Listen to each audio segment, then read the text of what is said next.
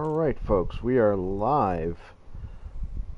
Welcome, welcome. I'm going to take a few minutes and talk a little bit. At first, I'm not sure how many people are going to join tonight, but I'll give them a few minutes to filter in. I know in one of the announcements that I made online, I forgot to mention what time zone I was in, so I don't know how many people are going to show up, but you'll be able to go back and watch the recording anyway. So, just getting myself situated here. What we're going to do tonight, I'm going to try and go through as much as I can in one sitting. Hopefully I get through everything you're going to need to know about mining to get started. I've got two mining ships here in the station. One of them is something that's not really out of reach for new players. It's something that you can get together in a relatively short amount of time, and not too expensive, not a high rebuy.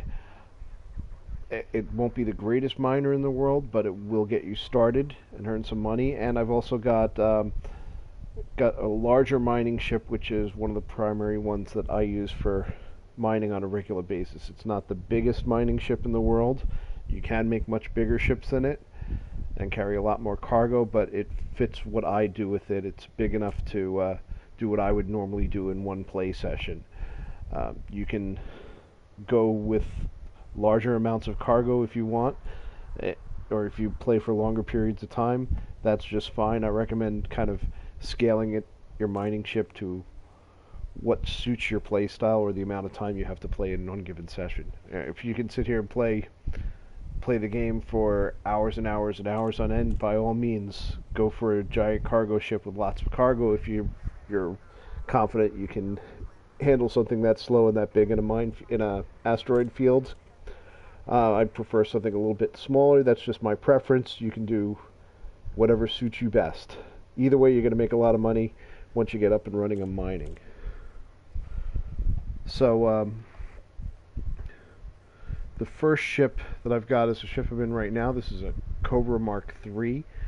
It's it's not going to be the first ship that you have as a new player. You'll probably take a little bit of time to work up to it, but it's the first ship you'll have that can do basically anything. You can mine with a smaller ship, but you won't get very far. I think the Cobra is really the first ship that can carry enough cargo to really make it worthwhile. So what I've done is I also picked the Cobra for this because the Cobra has 2 small and 2 medium hardpoints, which means it can mount every single piece of mining equipment that there is. Again, smaller ships like the hauler, you won't be able to carry much cargo, you won't be able to mine for very long, but you can start out mining in something like a hauler, especially if you limit yourself to one of the types of mining that you're going to do. But if you want to do all types of mining and have enough cargo capacity to make it more worth your while, you might want to wait until you can afford a Cobra. It's not that expensive. New players, it may take you're not going to be able to get it on day one, but after a few play sessions when you really get on your feet, it's not that hard to work up the amount of money you'll need to outfit a Cobra. So first things, we'll go into Starport Services. We're going to take a look at how I built this ship out and talk about all the equipment that you're going to need. So we're going to go here into the outfitting section and take a look at the equipment. Yes, I put a fun paint job on it. So first thing, we'll take a really quick look at the internals. There's not a lot of the core internals. There's not a lot special that I've done here. I went with military grade because I was originally using this as a combat ship. It's probably a good idea to use military grade composites for your miner just in case somebody starts shooting at you, because you will run into NPCs and even other players that are going to try and steal your cargo and possibly shoot you down, so you're going to want some protection. And later on we'll see something that kind of, with this ship, that kind of goes in the opposite direction. You want the large enough power plant to do everything. If you look down at the bottom middle, my total power with all my hardpoints deployed, because I've packed so much different gear on this power plant just barely covers And this is not an engineered power plant either. It just barely covers all the equipment that I've got on this ship. I've got A-rated thrusters. It's a good idea to have good thrusters because, again, if you get jumped by a pirate, you're going to want to be able to run away. And if you're in among the asteroids and try to maneuver in tight spaces to line up on the various targets that we're going to be shooting at to do the mining, you're going to want good thrusters to be able to be nimble and be able to move around. More experienced pilots will be able to do this in bigger, slower ships and squeeze them in weird places. I only have a C-class frameshift drive. I would go bigger on this, but I think this was the largest frameshift drive that I found in the station when I built this thing, and it's probably a good idea that I didn't go bigger just because of the power consumption here. I like to run with A-class life support. Other people run with lower just because if your canopy gets shot out, you can stay up longer. A-rated power distributor, yeah, because I'm going to be pushing a lot of power through all these different mining tools. Sensors doesn't really matter. I go for D-rated because that's just the lightest. Your sensors aren't going to be really important for what you're going to be using this ship for, and a default fuel tank. That's it for internals. For core internals, not much to see there. It's mostly standard stuff. If you're going to A-rate things, you want to A-rate your power plant and your thrusters. Everything else is kind of optional. If you're going to A-rate, you might want to also A-rate the power distributor, but if you can't find it, it's not that big a deal. And the others, it matters on your preference. You may want to juggle some of them just to get your power straightened, because Cobra only has so much power, because this is really the biggest power plant that I can shove in the thing. You can engineer this power plant, and you won't have this problem. Well, it's not really a problem, but this limit to what you can put in there, because you can, if you do overcharge power plant, this will you won't even be close to maxing it out. So let's take a look at our optional internals. This is where it gets interesting. This is where you have to start picking equipment. Now, notice I've got two of the largest cargo racks that I can fit in here. I've got a total of 32 cargo on this thing. That's, in my opinion, that's barely enough to really do profitable mining. You can get by with less, because remember that cargo space, you're going to have to carry your limpets on your way out, and you're going to have to carry the minerals or diamonds or whatever you're mining for that you've refined in this space too. So that's going to limit how long you can stay out and how much money you're going to make per run. At max, ideally you want to go out with a full load of limpets and come back with 32 tons of something really expensive like low temperature diamonds. Now I've squeezed in here a 4A refinery. Refinery is the thing that takes the pieces of asteroids that you collected containing the various mineral ores and converts it into the actual commodity that you can sell. The refineries have a bunch of slots. I recommend getting the biggest one you can get. I believe that the 4A refinery is the biggest refinery out there, and you can see from the numbers, it's got a number, bin count 10, the last number in the stats. That's the important one. That means there's 10 slots, so you can be refining 10 different minerals at the same time. As you're picking up pieces of minerals, you'll have to pick up several pieces of mineral before you get 1 ton of commodity out of it. So what'll happen is, while you're building up that much, that'll take up a slot in your refinery. As you get more pieces of that same mineral, it'll build up further. Having 10 slots means you can be mining for 10 different minerals at the same time. That also helps you, because if you go out, say, for something expensive like low temperature diamonds, and when you're done you have, say, half of a bar of low temperature diamonds, and then you want to go out again, you can keep that sitting in your refinery until the next time you fly. And that's a good idea, because you've got basically halfway to having a full chunk of a fairly valuable mineral there. Looking down, the next two, very important. I have this. That's your collector limpet. This is a collector limpet controller. This is the device that's going to help you collect things, collect pieces of mineral ore more easily. If you don't have one of these, you're going to have to open your cargo bay and go pick them up manually, which is tedious and can take a lot of time. Limpet controller will let you launch a limpet, which is a small drone that will go out, grab those pieces of minerals and bring them back into your cargo hold for you. You should really try and get the biggest collector limpet controller that you can. This 1A size controller, it can only control one limpet at a time, which means it's going to be a little bit slower picking them up. The bigger ones, like I have on my other mining ship that we'll take a look at later, can do more. So it can collect things faster. This isn't optimal, but it's good enough for what we're going to do here today. Again, I mostly use the ship just for doing demos, which is what I really made it for. I did a couple of demo videos a while back, so I didn't really max it out. The next item I have is a Prospector limpet controller. This is an important one, but it doesn't have to be. 1A Prospector limpet controller is pretty much good enough for almost any mining you're going to do. You really only need one Prospector limpet at a time. What you'll do with this is this kind of limpet, you'll fire at an asteroid. What it'll do is the limpet drone will attach itself to an asteroid, and it will tell you what the composition of that asteroid is, so you know if it's worth mining or not.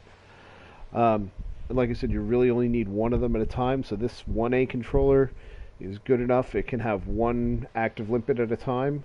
The difference between the different size ones, I think larger ones will let you have multiple limpets active at a time, and it's almost a waste because you'll never look at the older ones that you've already looked at and passed.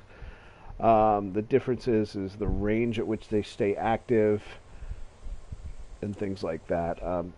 Again, if you want to save on space, you can go with a smaller Prospector limpet, and you probably want to go with the biggest collector limpet controller that you have. And the next couple of items I have are kind of almost standard equipment. I've got a small fuel scoop so I don't run out of gas.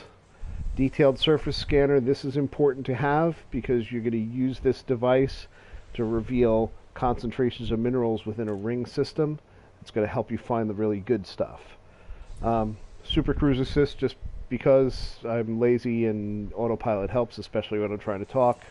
Planetary Approach Suite, just because we've got horizons and that comes automatically with the ship. So you will notice in my optional internals I don't have shields.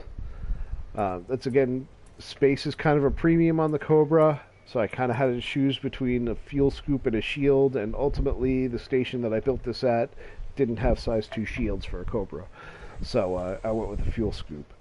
You can mine just fine without shields. You have to be careful about a few things that we'll get into, especially as your limpets are bringing in cargo. You kind of want to be staying still, because if you're moving around a little bit, they tend to knock into your hull as they come in, and you'll gradually start to take hull damage over time. And that can get problematic. It's not, the repairs aren't very expensive, but if you don't pay attention, you could accidentally cause yourself some problems. So again, here the really important equipment. Cargo, you want as much cargo space as you can cram into your ship and still have all your other equipment. Refinery is what converts your minerals into the actual commodities you can sell that you'll store in your cargo racks. You want the biggest collector limpet controller you have. You want a Prospector limpet, not as important for it to be big. You want a detailed surface scanner. Rest of the stuff is optional. So again, a fuel scoop is nice to have. Shields would be really nice to have. And you'll see my larger mining ships, I always put shields on them. And that's about it for internals. Next piece of equipment we'll look at, excuse me, is our utility mounts, and then we'll look at the actual mining tools on our hardpoints.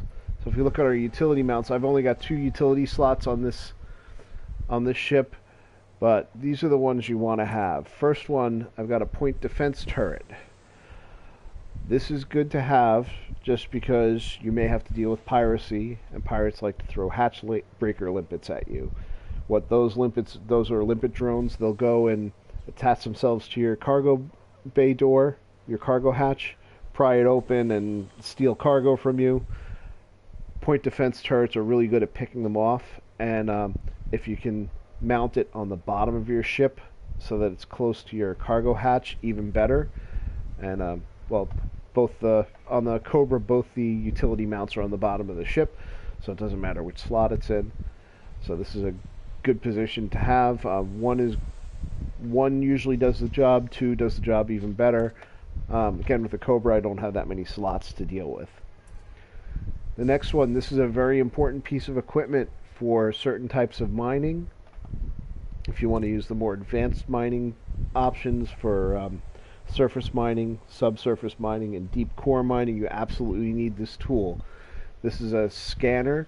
What it will do is it will reveal asteroids that have more valuable mineral deposits. You'll be able to ping away with this, and you'll see the asteroids that may contain the more valuable stuff will actually have a glow that will show up in your screen. Very important to have. Doesn't matter where on your ship you mount it, but you want to have one. If you're going to just do basic laser mining, you'll see what that is when we get out flying. You don't really need this, but if you're going to do any other type of mining, you're going to want to have one of these. So let's look at the fun stuff. We'll look at our hardpoints. This is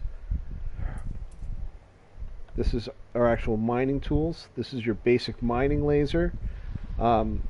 This is what you used for the original style of mining back when it was the only kind of mining you could do.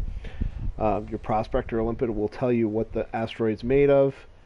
You fire this mining laser at the asteroid, and it'll just knock off pieces that randomly will contain one of the elements that the asteroid's composed of. It's time consuming, but it gets the job done. Certain types of valuables do show up in this type of mining, so it's good to have, even if it's not the most profitable. It's also the best way to collect materials that you'll use for engineering from asteroid fields, the raw type materials. This is the only way you'll get it.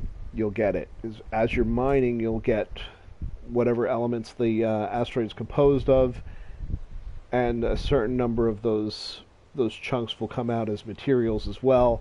Those you can collect and hang on to, and when you get up to using engineers and want to upgrade your equipment, you'll find that you'll need that stuff. And engineering, materials are also useful for synthesizing components on the fly, especially if you're mining a lot. You may run out of limpets. You can actually make more limpets if you have the right materials. So this is almost a must-have. The next tool we're going to talk about is the Abrasion blaster. This is used actually in 2 types of mining. If you find those special asteroids that glow when you hit them with your pulse wave scanner, they may have surface deposits. This is the tool that will break those surface deposits off. It's basically a type of cannon. You shoot it at the surface deposit. It knocks it loose. It's a bigger chunk than you'll get with a mining laser, with more of a mineral, and there's not much else to say about it. The other type of mining that you use this for, when you go deep core mining, the tool you use for the deep core mining will actually crack open asteroids and reveal a whole lot of material. Some of it will be floating in space already, ready for you to pick up with your Limpet controller. The rest of it will be new surface deposits that get exposed. You use your Abrasion blaster to collect those. That may sound confusing now. You'll see when we get to that point once we start flying. The next tool is our subsurface displacement missile. You'll use this to mine subsurface deposits if you want. This is probably one of the more complicated ones to use. Basically, this shoots little missiles that also have a drill on the nose. You'll hit the subsurface deposit, hold your trigger down, and it'll drill into the deposit. You'll have a little display where you can see where the actual minerals are as it drills in, and you'll release when it gets to a chunk of minerals, and then the missile will detonate and blow that chunk back out. And again, this is a large-sized chunk like the Abrasion blaster will knock off, which is generally more valuable than what the mining laser will be able to give you. Again, this sounds confusing now. You'll see what I mean when we get to using it. The last one is the big one. This is the Seismic Charge Launcher. This is the most fun. This is what you use for deep core mining, or one of the two tools you use for deep core mining. So when you find an asteroid that has deep core deposits, what you'll do is you'll look for fissures on that asteroid, and you'll fire a number of these seismic charges at those fissures until you build up enough of them to crack open the asteroid. You'll detonate those charges. It will explode the whole asteroid, crack it into a bunch of pieces. It will release a bunch of large chunks of ore that you can pick up with your limpet controller, with your collector limpets, and it will also reveal a good number of other surface deposits that you can collect with your Abrasion blaster. Again, that's complicated, but it's the most profitable way to mine. You'll get the most out of an asteroid. It takes longer to find those asteroids, but they're definitely worth it. And they usually have the most expensive, the most valuable minerals are what you'll find this way.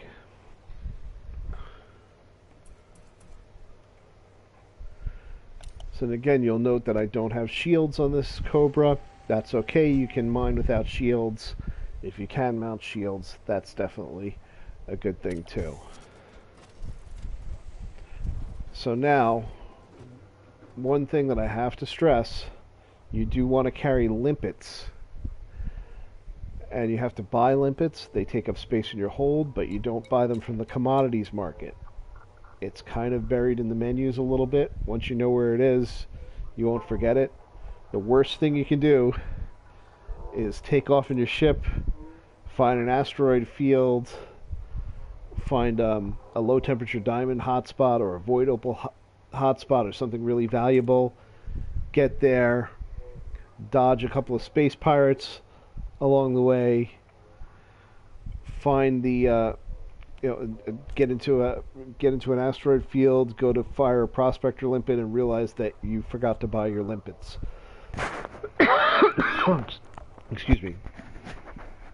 Hold on one second.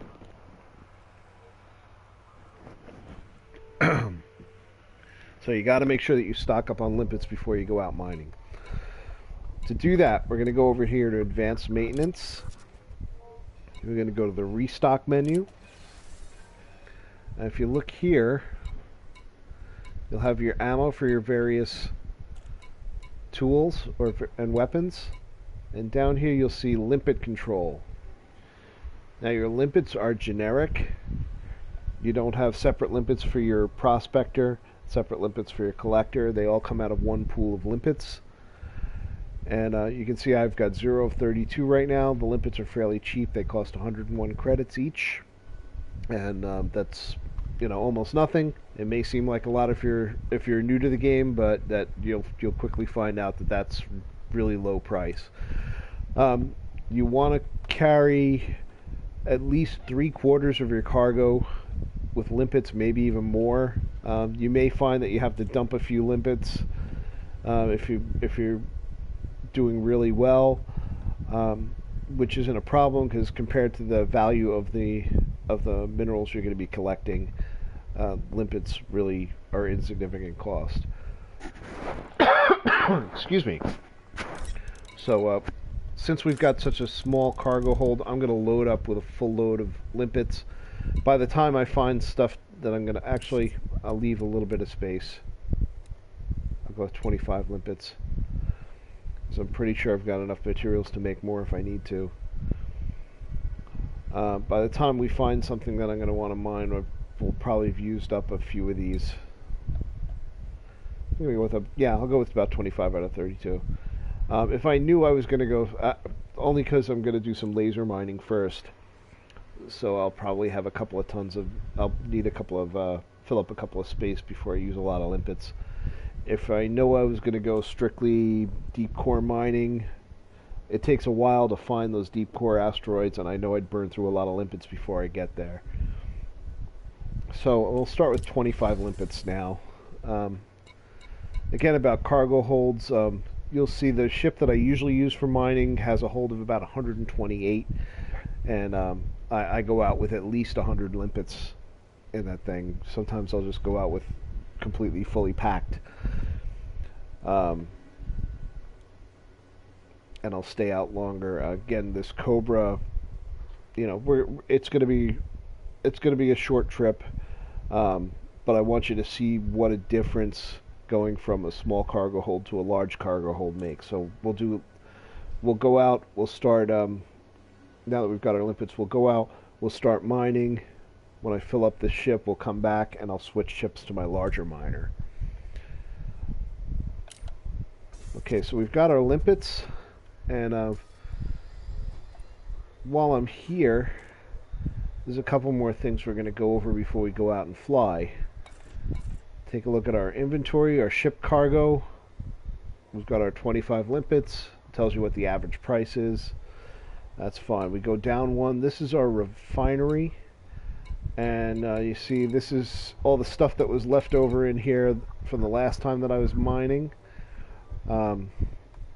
It's all a mixed bag of stuff. Some of this stuff is kind of valuable, or moderately valuable, but I'm going to clean out some of it right now. You can clean it out by clicking on the little arrow on the right next to it.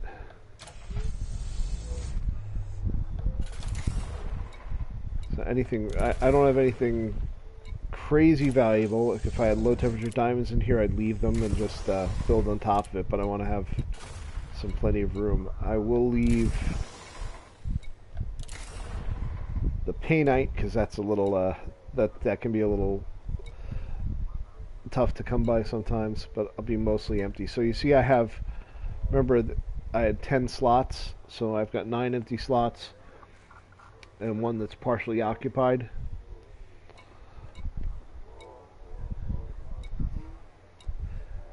And like I said, most of the time you'll end up going out mining for the same things, so you'll want to probably keep the old stuff and build on top of it. You'll figure out what you want to mine for. Most people want to mine for low temperature diamonds, since that's currently the most valuable resource out there. Tritium is also another valuable one. It doesn't get nearly as much, it won't profit you nearly as much, but it's in high demand because it's used as fuel for fleet carriers. Void opals are still pretty good. They're not as valuable as they used to be. And the rest you'll learn as you go.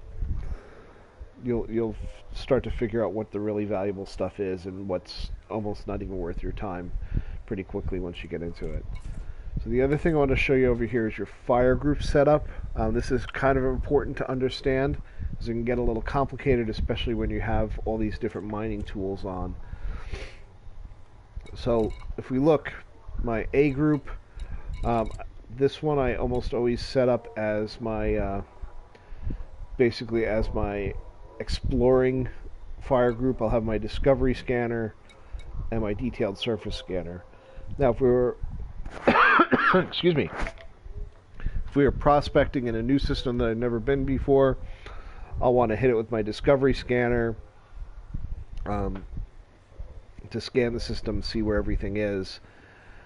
And when you're prospecting, when you find a ring system that you want to try and mine, you're going to want to hit it with a detailed surface scanner. So my first fire group is always discovery scanner on trigger 1, detailed surface scanner on trigger 2.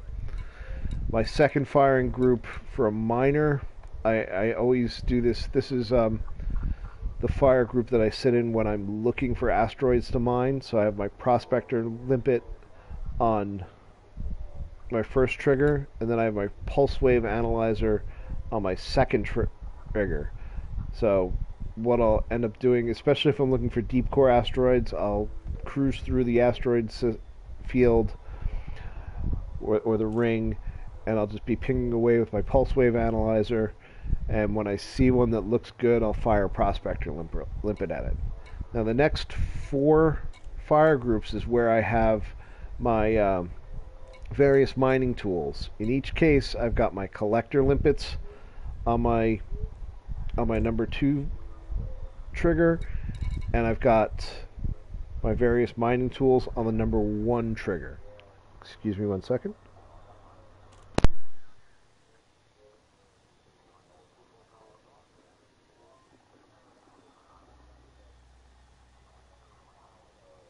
Sorry about that, I had to get a drink of water. So here in this one, I've got my mining laser on trigger 1, a collector limpet on trigger 2. When I'm actually mining my minerals, yeah, I'm going to be using my mining tool, and I'm going to want to be able to launch collector limpets as I go. So then here we've got collector limpet and my abrasion blaster, collector limpet and displacement missile, collector limpet and seismic charge. Now my last fire group, I've got, you know, the other devices that I don't use as much, that I don't have in any other fire group, and that's my composition scanner and data link scanner. Probably won't use them at all while I'm mining. You may use them if you're doing certain types of exploration. I just like to have them in a fire group just so I can feel like I've got access to everything. But again, the big things to recommend, your discovery scanners in one group, your prospecting tools, that's your Prospector Limpet and your pulse wave analyzer, in another fire group, and then a fire group for each mining tool you have. One trigger has collector limpet, one trigger has the tool.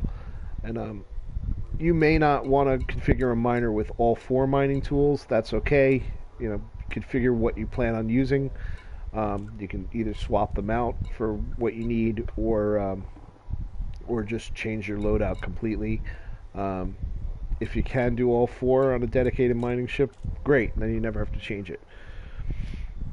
But again, I suggest grouping one mining tool and the collector limpets together in fire groups, and as we go, you'll see that works pretty well. So that said, we've got our limpets, we've checked our fire groups, we've checked our refinery and our inventory. Now let's check our system map. Now I've already been mining in this system, so I kind of know what's here, and we'll take a look. So there's a couple of different places you can mine. You can mine in these asteroid belts. So if we highlight the asteroid belt and go to our second tab up here, you'll see it's major reserves. It says ring type rocky. You'll get to know what types of minerals are in what types of rings as you go. Asteroid belts like this tend to be very sparse. There'll be a bunch of different asteroid clusters that will only have a few asteroids each. It's not the most efficient place to mine. You may be able to find good stuff there. More often than not, you won't. Ring systems are much easier because there's much more asteroids to pick from there. Rocky type doesn't tend to have a lot of the expensive stuff. But the important thing to see here is at the very top of the description, it says major reserves. The reserve type will determine how frequently you find good stuff and how much you get out of each chunk that you mine. The best reserves to look for are what's called pristine reserves. You're probably not going to find that anywhere in the actual bubble around Earth. When you get out into other regions of the galaxy, almost everything will be pristine reserves. Those are the best places to mine. So if you want to do long-range mining, if your miner has a decent jump range and you don't mind being away from civilization, go for it. if you're going to mining within the bubble, major reserves is probably the best you're going to find. That's good enough. You can do more profit from pristine in a shorter time, but major reserves you can do pretty well, and you're probably in a system, especially if you're in a system close to someplace where you can sell your stuff for best profit. If we look over here at this gas giant, see it's got 2 ring systems. If we look down here at the description, at the bottom part of the description, the inner ring is a rocky ring. The outer ring is an icy ring. If we look at the top, we see we've got major reserves again. So this is about as good as you get. Again, it's the 2 types of rings. It's a rocky ring and an icy ring. The other types of rings you'll find that are good are metal rich and metallic rings. So the places where you're usually going to find the best stuff is icy rings and metallic rings. Those will usually have the best concentrations. Metal rich and rocky, yeah, you can still get good stuff there, but the best stuff is in icy and metallic. So now icy rings is where the really high priced stuff is. That's where you find your low temperature diamonds and your void opals. So if you really want to go for maximum profits, that's the place to go. You can find some fairly profitable stuff in your metallic and rocky rings too, but the best stuff currently on the market is going to be in icy rings. I happen to know that there, at least last time I scanned it, there's a void opal, not a void opal, a void opal and a low temperature diamonds hotspot in this icy ring. That may have changed since the last reset, but we're going to go over and check it out anyway. So what we'll do, we'll go here, we'll mark this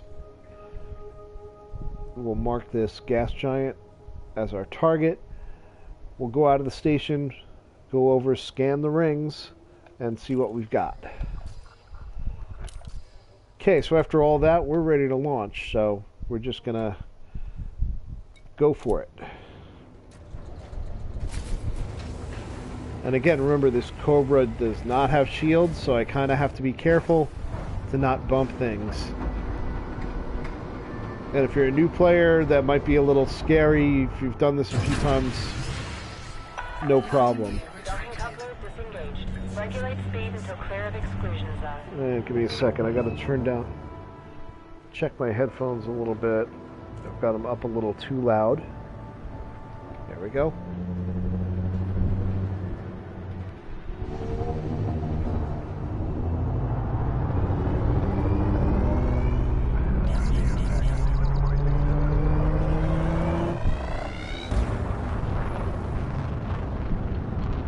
Now, if you notice my power distributor indicator in the bottom right, I've got full pips to engines right now because I'm traveling, 2 pips to weapons, nothing to shields because, well, I don't have shields. Exceeded the station exclusion zone.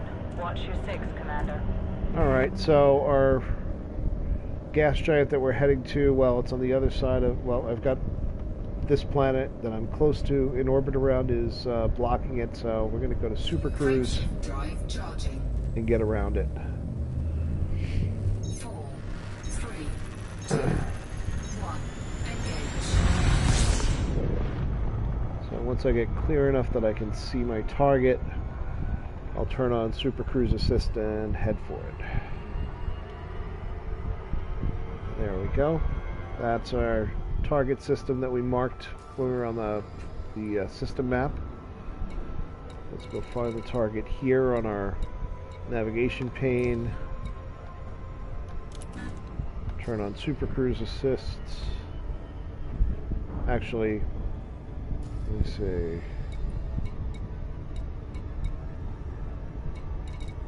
Yeah. Turn on super cruise assist and head out for it.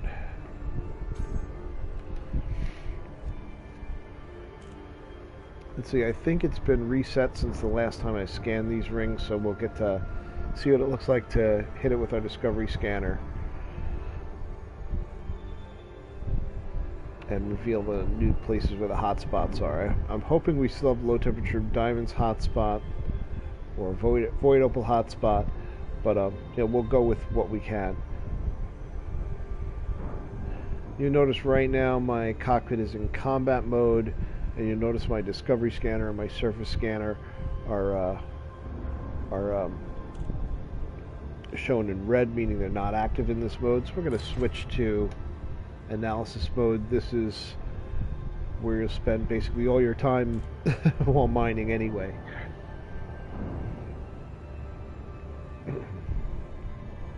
So let's close in. Again, the Super Cruise Assist, I can take my hands off, and which is good for me while I'm doing this, because I have this bad habit of talking with my hands, and so it's a little bit easier for me to talk when I don't have my hands on the stick.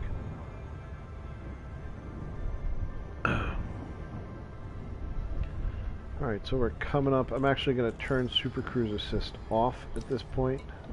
Oh, there's a hotspot there. Alright, my hotspots are still revealed, so this didn't get reset. So what I'm going to do is, you can see already, you can see the hotspots are marked on the ring. I'm going to, if this was a planet that you've never been to before, those hotspots would not be revealed. So I'm going to show you how you reveal those. So we're going to go closer to this planet until my surface scanner on the lower left says I'm in range. You see it's just too fast, so if I slow down, come to a halt, surface scanner will go blue. So you can see the hotspots are already revealed. The hotspots are where you have a high concentration of minerals, and the name of the hotspot will even tell you what's there. You can see I'm showing you some of them in the inner ring. In the outer ring, we've got low temperature diamonds and tritium right next to each other, so that's where we're going to go. So let's go in here. I'm going to hit my number 2 trigger, switch to detailed surface scanner mode. So what we're going to do to hit this inner, I'm going to want to put one probe in each ring. We're going to pretend that the hotspots aren't revealed. I'm going to just kind of edge out until it says ring. Fire one off. The probe will hit the ring. Well, it didn't do it this time because I think I may have just missed the edge of the ring there.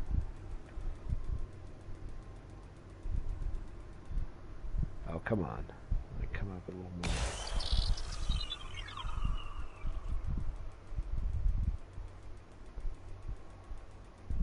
I know that one hit. Alright, it's not showing you the scan animation because it's already scanned.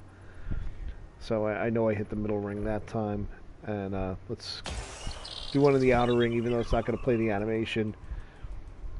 You hit it with your probe, it'll reveal the hotspots. First time you come in, you'll see it. We can back out. Now if you look on your navigation pane, you'll see your hotspots are revealed.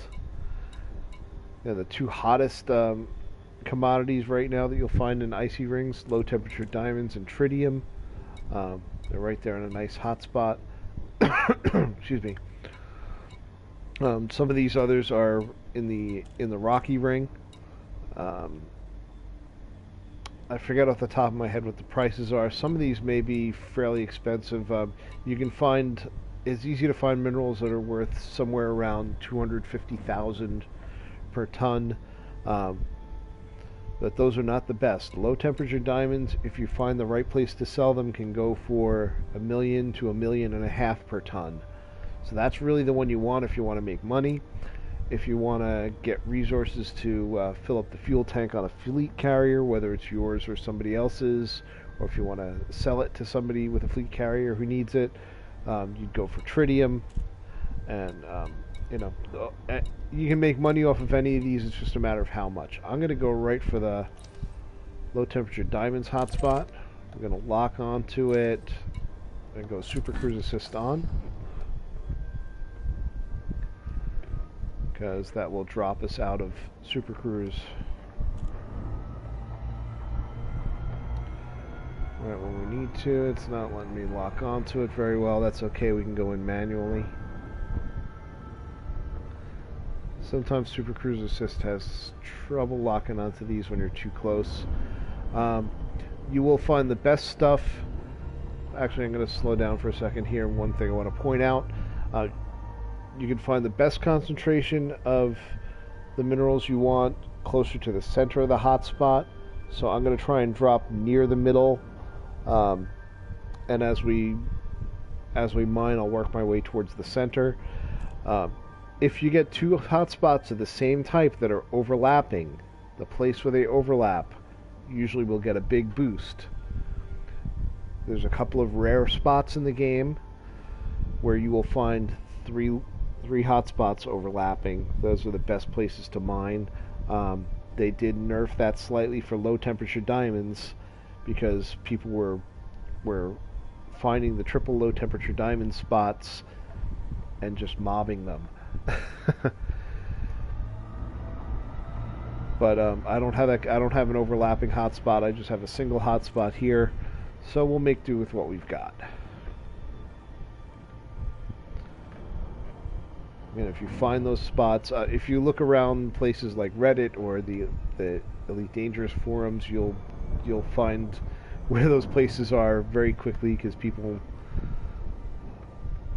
keep going on about it. The problem is if you go to those popular spots, is lots of people, not just NPCs, but players will be hanging around to jump you and take your cargo. Usually players will ask you to drop some of your cargo, and if you don't, then they'll start shooting at you, or they'll throw hatchbreaker limpets at you and just take it anyway. NPCs will try to jump you, and well, you can try to fight. Well, this Cobra is completely unarmed, so I don't have much, and no shield, so I don't have much chance of fighting them off, so I'd have to run. My other mining ship, I do carry a turreted weapon, and it's got shields, and it's fairly decent, so it doesn't have a lot of firepower, but it can handle itself a little bit better. So we're going to drop in relatively close to the center of the hotspot. The color really doesn't matter, but I'm going to go for the yellow spots anyway. So let's drop out, and we'll actually dive into the ring itself. You got to watch your scope because you see that contact there. There will tend to be NPCs who want to do pirating there. I'm just gonna keep boosting till I get away from this guy. He's probably gonna scan me, but I've got nothing in my cargo hold right now, so it's not a big deal. Some other contacts too, they're pretty distant. I'm gonna try and make sure I lose contact with these guys before I really start mining. Just a good practice.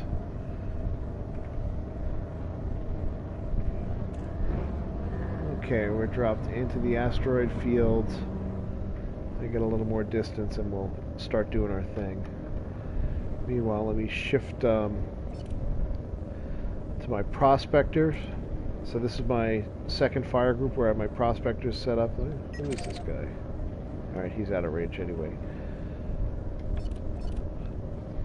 Where I have my pulse wave scanner and my prospector limpets. So let me show you how the pulse wave scanner works. So first of all, if I ping with the pulse wave scanner, you'll see it'll go out, it'll scan. You see that rock is lit up. That rock has some of the special types. You'll have surface, subsurface, or core deposits on it because it's that special color. After you get some experience using it, the brighter they are, the better the deposits. There's another one up there. The brighter they are, the better the deposits. These are not particularly bright, so those are kind of so-so deposits. There's a bunch of contacts back there. I'm just going to get a little distance because I really don't want trouble. Ones that glow really brightly are the best ones and most likely to be core asteroids. Core asteroids are going to be few and far between. They're always going to be the brightest thing that you can find on your pulse wave scanner. They're usually a particular shape for an asteroid field, and you just kind of have to get a feel for it. I have noticed that, several months ago before the last mining update, it was actually easier to pick them out, and now it's a little harder to tell the difference. One other trick while I'm getting some distance, if you go over to your ship tab, you turn on night vision. This actually helps, especially if the ring you're in is in shadow and it can be hard to see. This helps you see where the asteroids are, especially distance ones, and it becomes a little bit easier to read the results of the pulse wave scanner. So now if I'm really looking for core asteroids, I'll just sit here, I'll cruise through this, I'll keep cruising through this asteroid field and pinging away with my pulse wave scanner until I see a really good one. Hang on one second.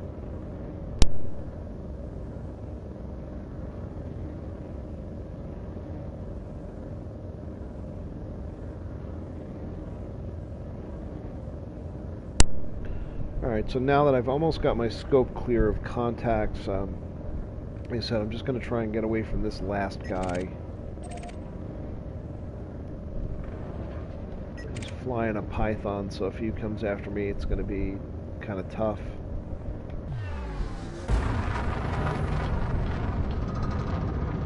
I'm just being a little extra paranoid. I think he's turning the other way, so...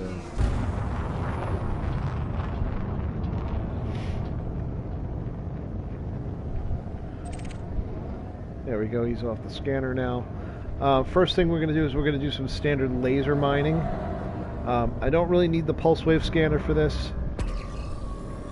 I'm keep hitting it after a couple of times just out of habit. So what we'll do is we'll pick an asteroid. This one, you can pick basically any asteroid. You'll be able to laser mine literally any asteroid you see out here. I'm going to pick one. I'm going to fire a Prospector limit at it. Now we can target our Prospector limpet. It'll hit the asteroid and watch our display on the lower left.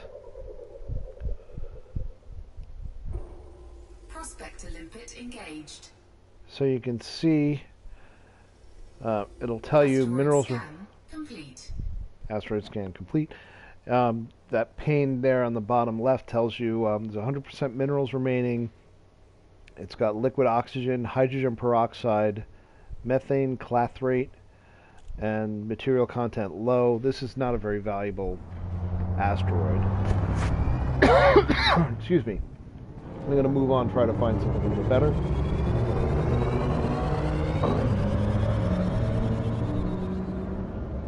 Python's still dogging me.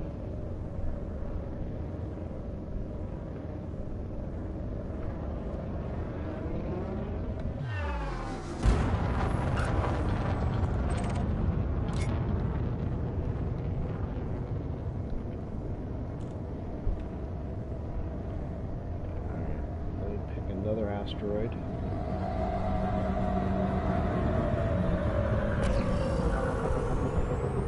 This one looks good. Well, this might be a good spot. This might be a good spot to stay because there's some interesting looking asteroids. Again, we'll target our Prospector limpet. Prospector limpet engaged.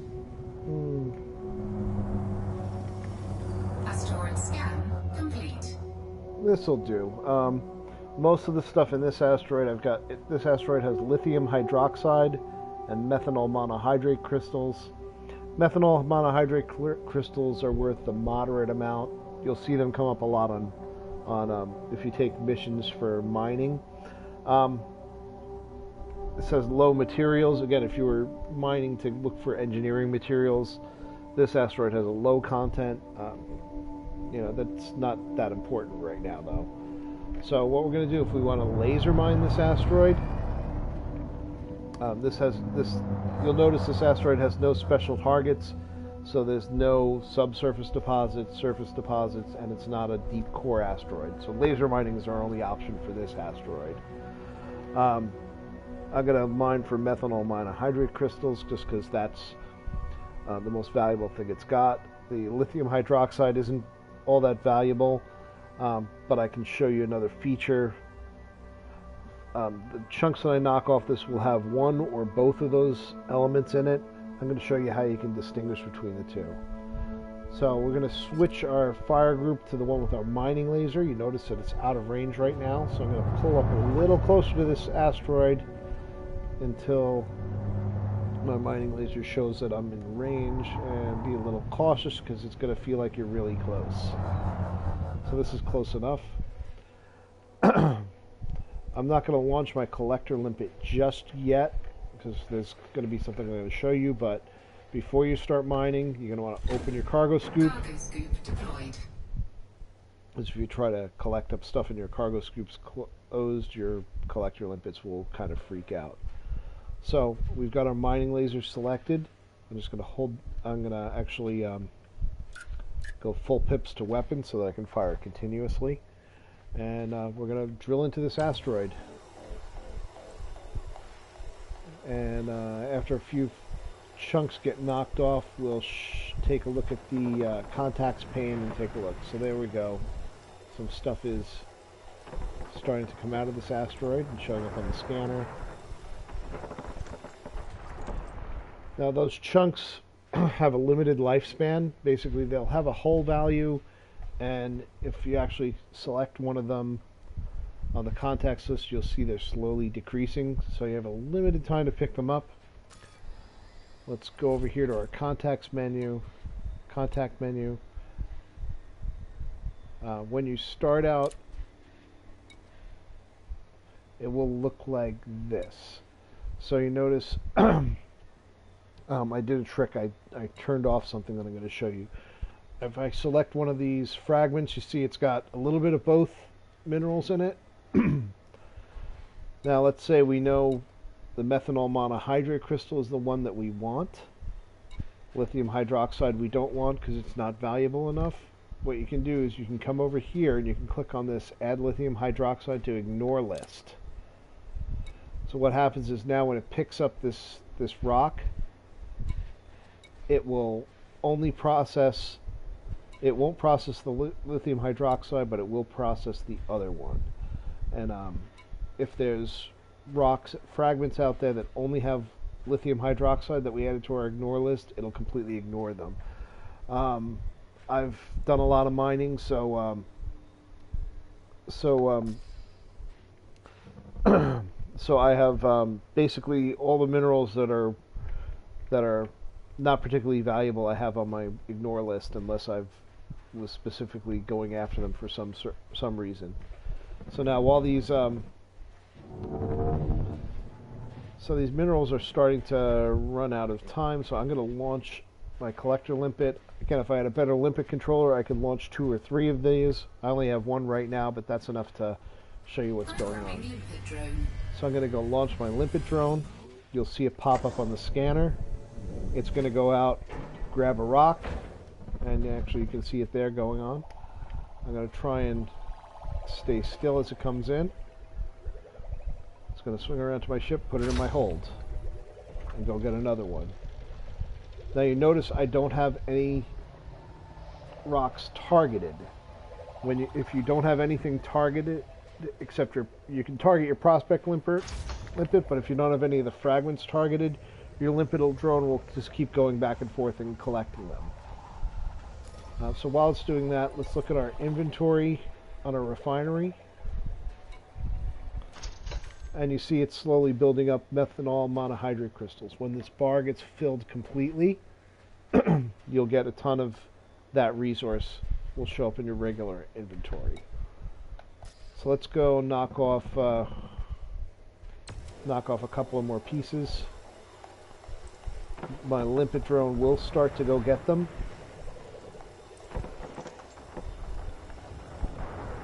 I'm going to show you something interesting here.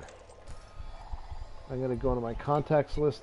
I'm going to select, target one of the fragments.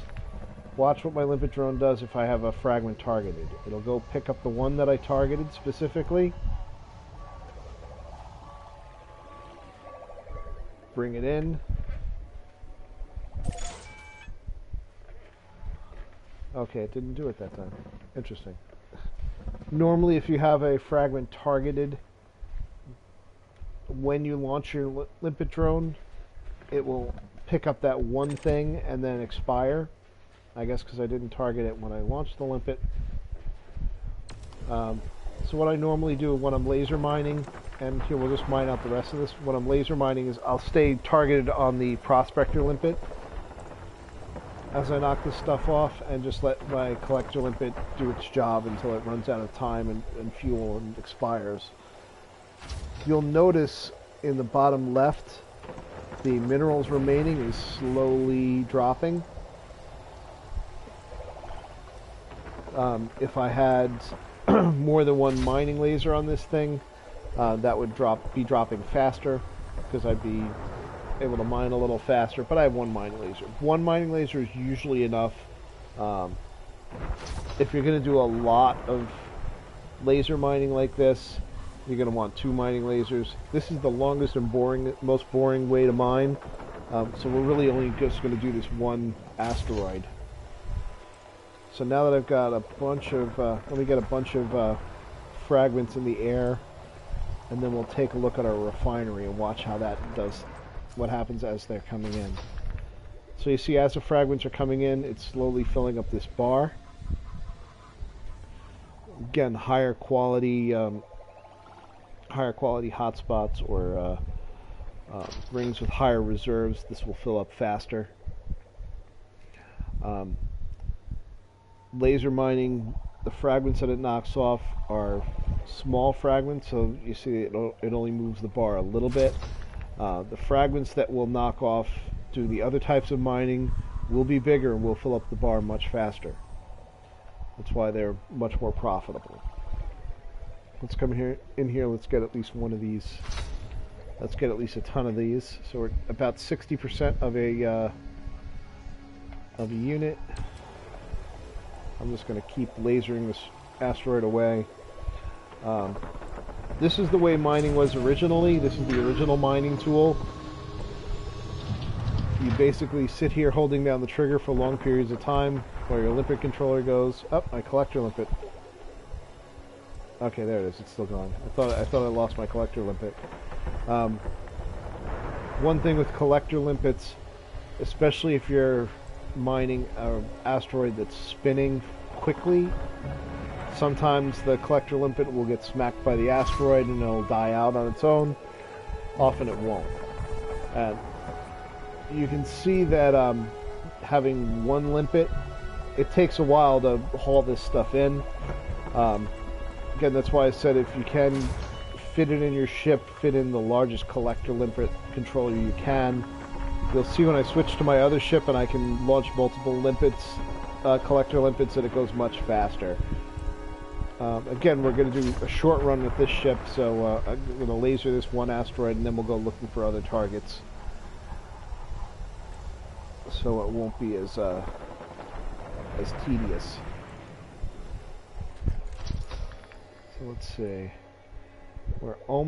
We've almost got 1 unit of methanol monohydrate crystals.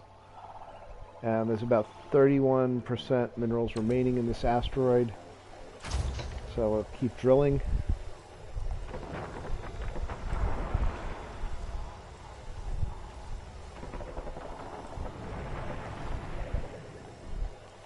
So as long as you've got that Prospector limpet that you attach to this asteroid targeted, you can see the stats.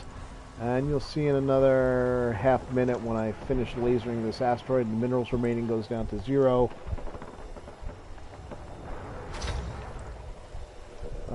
I'll, burn into the asteroid for a while, then I'll check my contacts just to break things up. Or I'll check my refinery.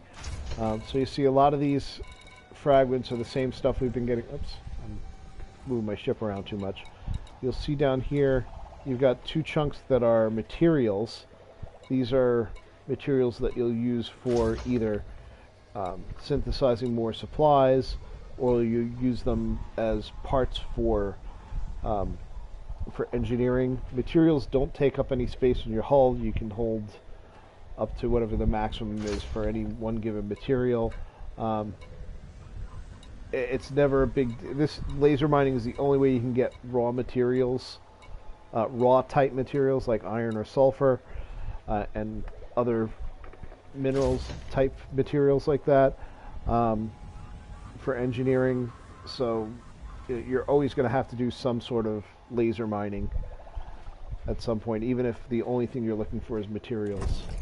Let me get back to oops. Let me get back to finishing. Let me finish drilling out this asteroid. If I get enough to actually fully refine a material, or fully refine a commodity out of this, should give me a nice little warning. If you want to speed things up a little, you should pay attention to where the fragments are. If you position your ship just over them, so that the bottom of your ship is... Asteroid depleted. There we go. That's everything I'm going to get out of this asteroid. If you position yourself over where most of the fragments are the collector limpet can work a little bit faster. Because basically then these fragments are going to be right above where your cargo bay is. It'll take a little less travel time for your limpets to go. Let's take a look at our refinery, see what's going up. We did get one methanol monohydrate crystal, and again 2,000. This is actually a very low value target. I normally wouldn't even mine for it. We're doing this for demonstration purposes.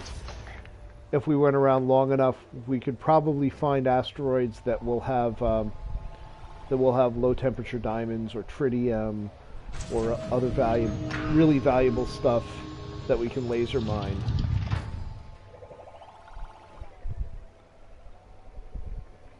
Okay, so with that done, we're going to go in search of better targets.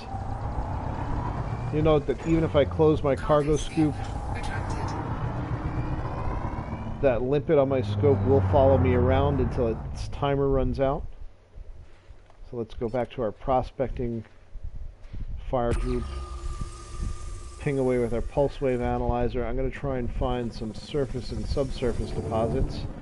And again, one of the reasons I picked this spot was because I saw there was a couple of other asteroids right nearby that were glowing. Remember, glowing means there's things that you can get with the tools other than the laser mining tool. So let's get lined up on that. Let's hit it with a Prospector Limpet. You'll notice that my previous Prospector Limpet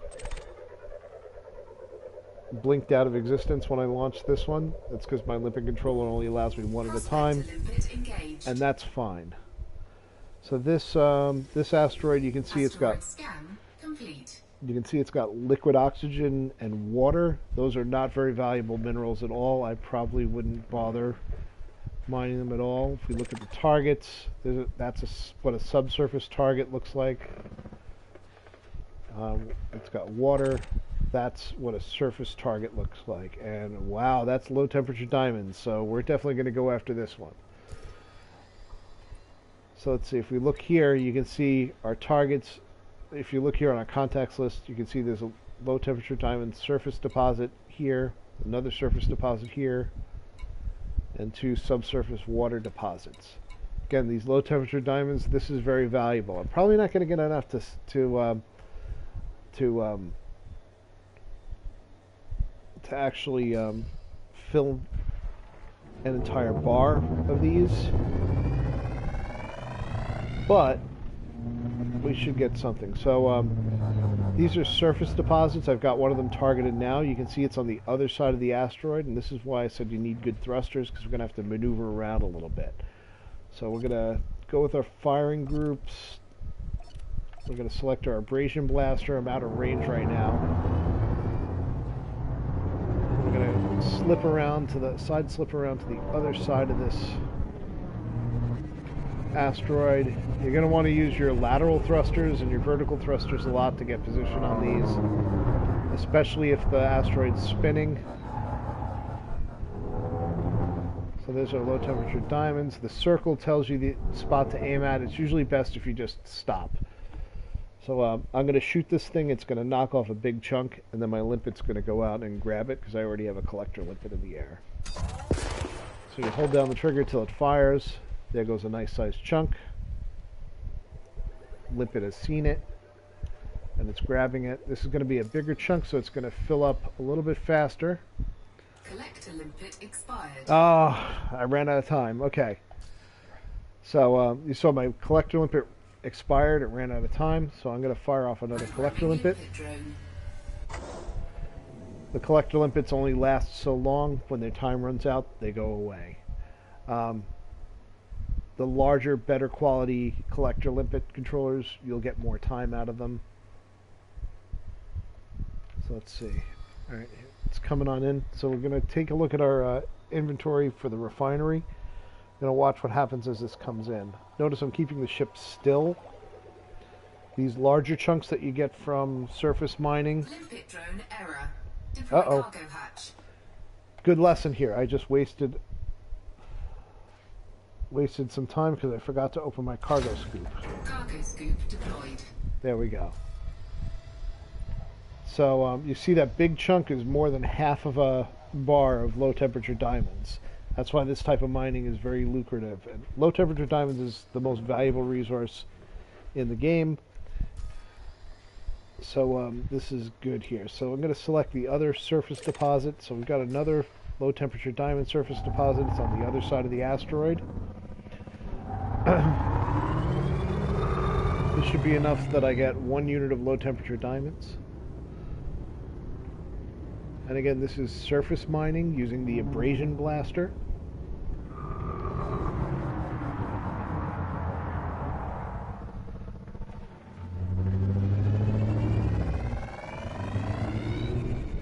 Use our vertical and lateral thrust so we got a good view on it. Little circle tells us where to aim. The Abrasion blaster, when you sort of get on it, the reticle will kind of lock on. And there we go. My limpet should spot at any second now. Yeah. Word to the wise, don't forget to open your cargo scoop. So let's see what happens. Okay, we got more than 100% of low temperature diamonds, enough to get a little bit of a bar on another one. So I'm going to go back up to the inventory for my cargo hold. Here I've got a ton of low temperature diamonds. It says the galactic average is 57,000. Yeah, that might be true, but you will easily find places, if you look around a little, places where you can sell that ton of low temperature diamonds for over 1 million credits. You do have to look around. That's the trade aspect of it. You're going to want to look at a third-party tool to find out the best places to sell these. But yeah, that's the most valuable asset in the game. I'm not going to bother with these other subsurface deposits with water. I already have water on my ignore list. Water is not worth much money at all. So let's see. I'm going to go back to our pulse wave analyzer and prospector. I'm going to point myself back towards the center of the hotspot and start scanning again.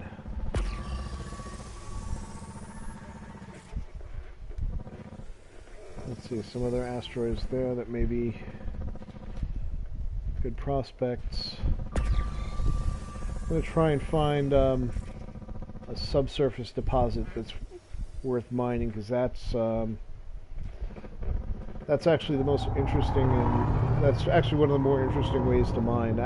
I shouldn't say the most interesting, because that definitely is core mining is definitely the most interesting way to mine by far, because you get a nice satisfying explosion when you crack the asteroid open. Subsurface mining has some complexities to it too. It's a little unusual. A lot of people haven't done it. I've heard that I haven't done it in a while, but I've heard that some of the changes they've made have made it a little bit more lucrative than it used to be. Okay, so I'm gonna fire a Prospector at this. Prospector limpet failed. I'll get a little closer, see what this asteroid has.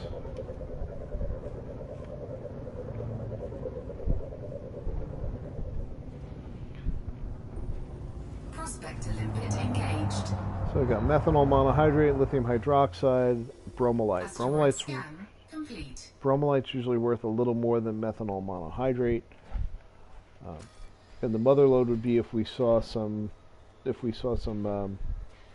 temperature diamonds. This only has hydrogen peroxide. It is a subsurface deposit. I think we'll mine it anyway, just because.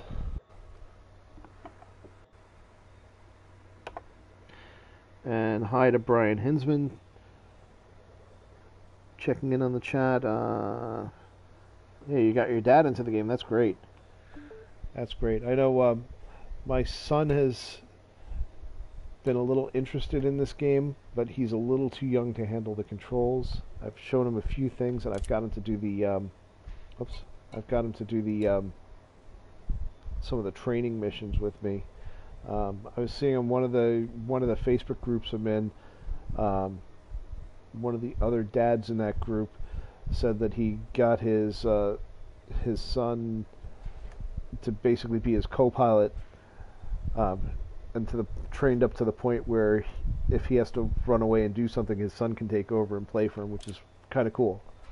So hydrogen peroxide is one of the cheapest, least profitable things to mine, but I'm going to take it off my ignore list just so I can show you how this subsurface mining works.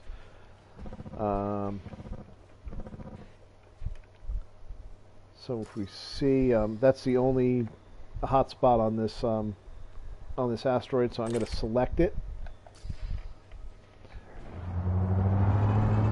And you'll note this asteroid is spinning a bit, so it's going to be a little tricky to hit.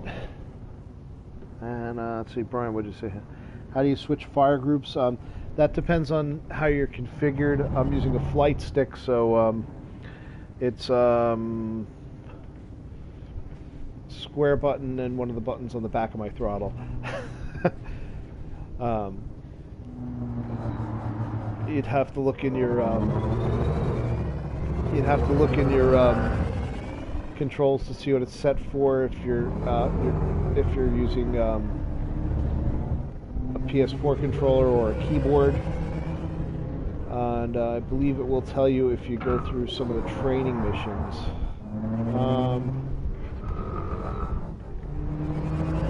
I haven't seen the, let's see, I'm missing this. There it is. Let's get lined up on this. So I'm going to switch over to my displacement missile. I get lined up on the hotspot, and I'm just going to hold down the trigger. So it says deploying drill down here, and you'll notice it's showing my drill digging into the asteroid, and there's chunks there. And I just missed badly. So the trick is you hold the trigger down as it drills in, and you have to release the trigger when the indicator's on one of the blue sections, and then it'll blow that blue section of ore out. I told you I haven't done this type of mining in a while, so I kind of whiffed that. When you get lined up again, you can see that you gotta... This will train you to get good with your lateral and vertical thrusters. Let's try this one more time. Okay. I'm going to just pop the first one I can. There it goes. And it throws out a flaming chunk of minerals. This is going to be hydrogen peroxide. Again, not the most valuable thing in the world, but it demonstrates the technique.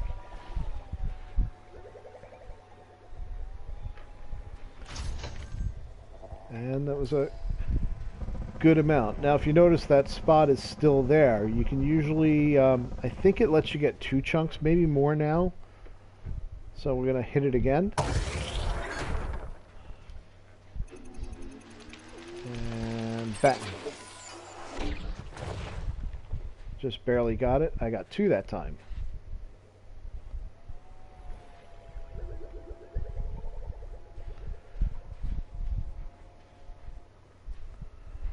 And I think it's going to let me take another shot.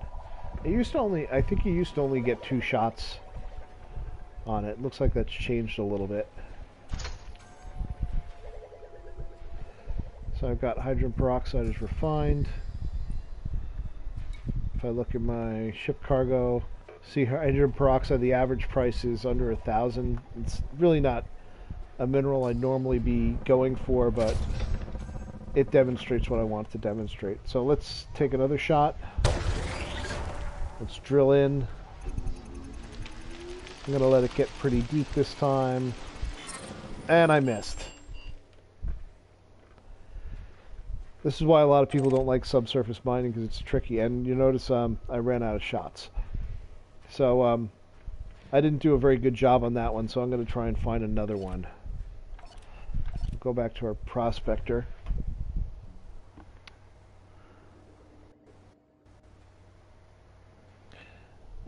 And Brian's asking what system I'm playing on. I'm actually playing on PlayStation 4. So if you're playing on PC, whatever I have set up for the controls isn't necessarily gonna make sense to you. Let me go hit up this one. I'm gonna go look for another subsurface deposit and see if I can do a better job than I just did. And then after that, I'll go see if I can find a core asteroid. Then we'll take this low, switch ships to my big mining ship. Let's see, I'm close enough I can prospect.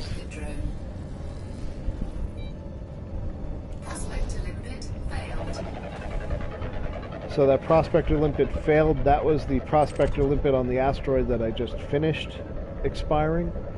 Again, the Limpet controller I have only lets me put out 1 Prospector at a time, but like I've been saying, 1 is enough. 1 Prospector Limpet is enough. Let's see, this one's got a bunch of different stuff in it. Asteroid scan complete. Let's look at our targets. So,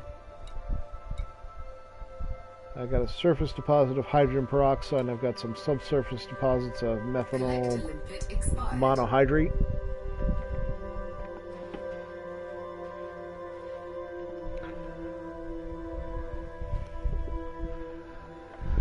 So let's see.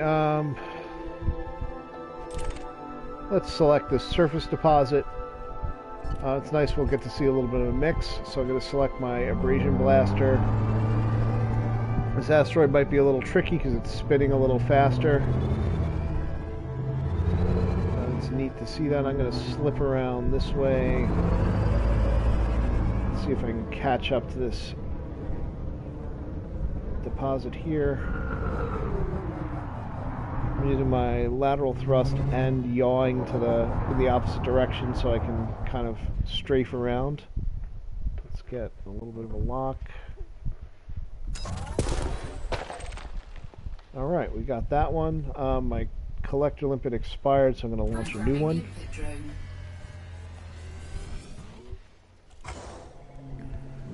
Let's go get this chunk.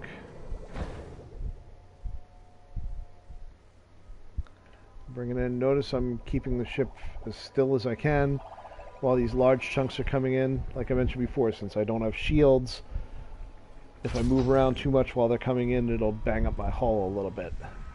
Not bad, but... Okay, let me select one of these methanol monohydrate crystal subsurface deposits. I'm going to switch fire groups to displacement missile. And let's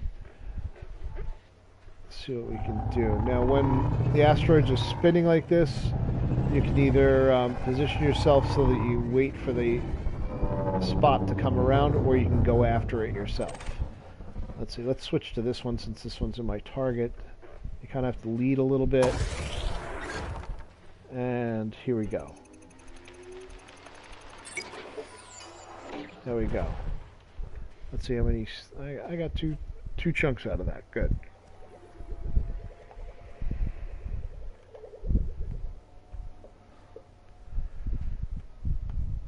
I'm going to try and hit the same spot as many times as I can, see how many I get out of it. Again, I'm just going to hold still, let the collector take this stuff in.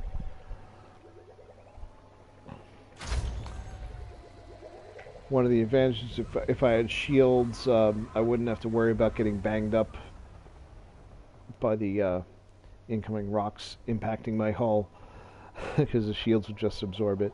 But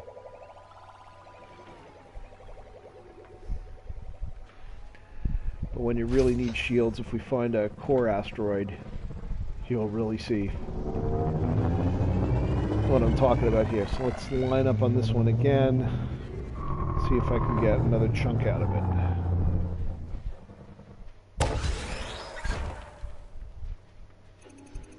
Alright.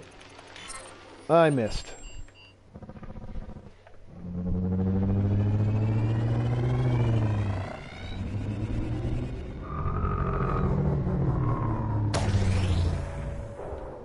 Oh, not good. Alright, that's getting away from me because this asteroid is spinning a little. I completely missed that second shot. This asteroid is spinning quite a bit, so it's kind of hard to keep up with it. But sometimes you have to just position yourself ahead and wait for the spot to come around. Harder to do when you're moving. Nope.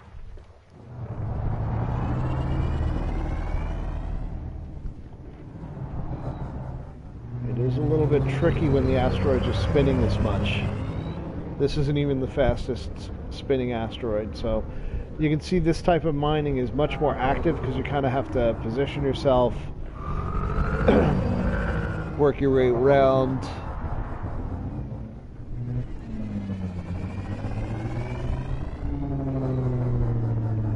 And operate the little mining mini game. There we go. That's a good shot.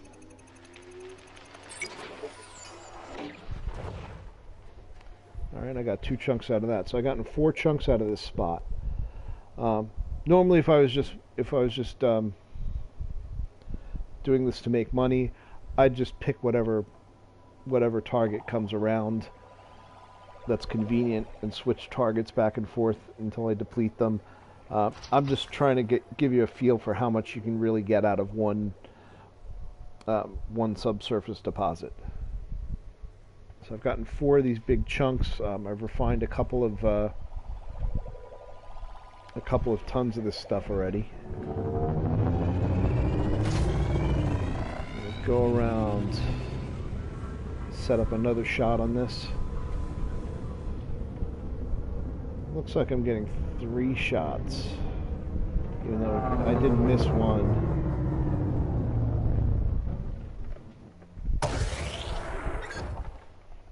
Alright, now we're going to drill again.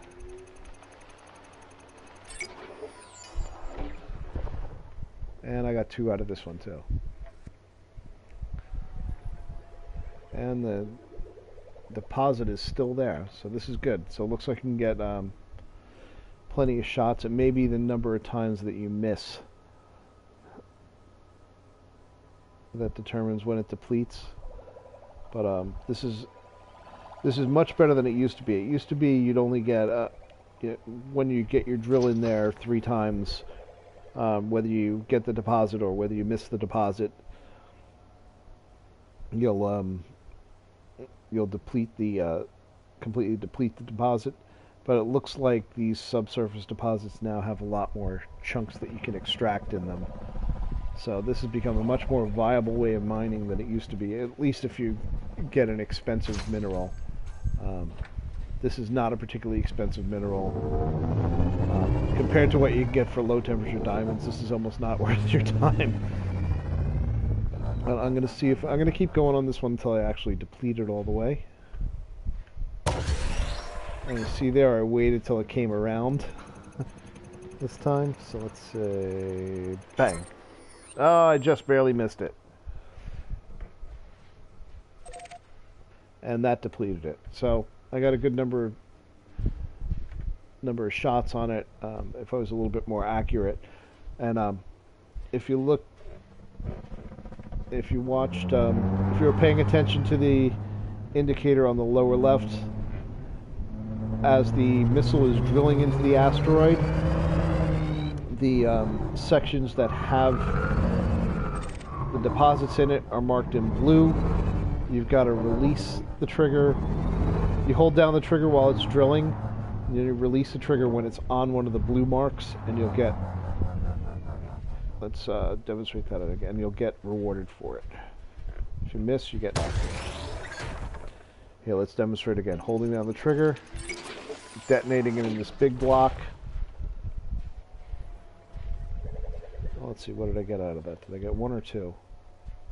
I think that was one.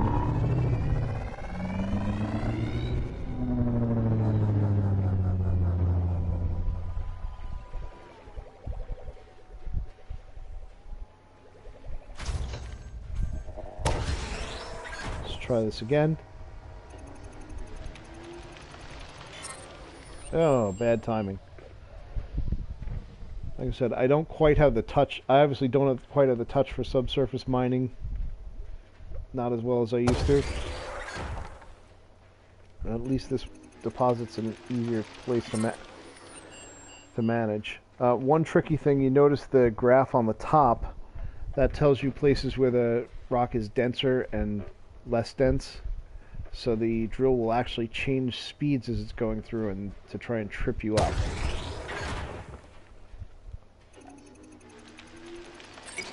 There we go.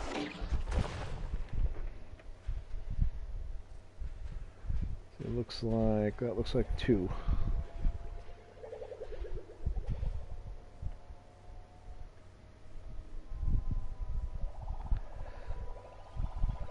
So if you really want to make profits by subsurface mining, you'll go looking around for asteroids with the really valuable stuff. You'll want to look for subsurface deposits with low temperature diamonds especially, or other minerals that are high ticket items like void opals, painite, tritium, and such. Let me just take another shot while I'm here. And this hotspot is, this deposit is cooperating. Haha. Or not cooperating. It's in a good spot where the rotation isn't too bad. So I'm getting a good amount of stuff out of it. Well, unfortunately, this mineral and mining is not worth a lot of money, but for the purposes of it's the same process no matter how valuable the mineral is. What I'll do is after I'm done with this ship, I'll go out and I'll try to do some min-max mining with my bigger ship. Alright, so that's enough of that. I'm going to go back to my prospecting fire group. I'm going to point my nose towards the center of the hotspot again. Start pinging away. Again, for those of you that missed it, I like to do this with night vision turned on. I think it makes it a little bit easier to spot the glowing asteroids. I'm also going to close my cargo scoop so I can move a little faster. So now I'm going to try and find an asteroid that I can use core mining on. Now we see there's a bunch that are glowing. They're not glowing particularly bright. The core asteroids tend to be more compact and more roundish shaped, and they tend to glow really brightly. So I'm gonna try and look for one that glows really bright and really stands out. They can be a little tricky to spot. Personally, I think they used to be easier to spot, and at some point they were made a little trickier to spot, a little less distinct. So this oblong one down here is glowing a little bit brighter, but that's not bright enough.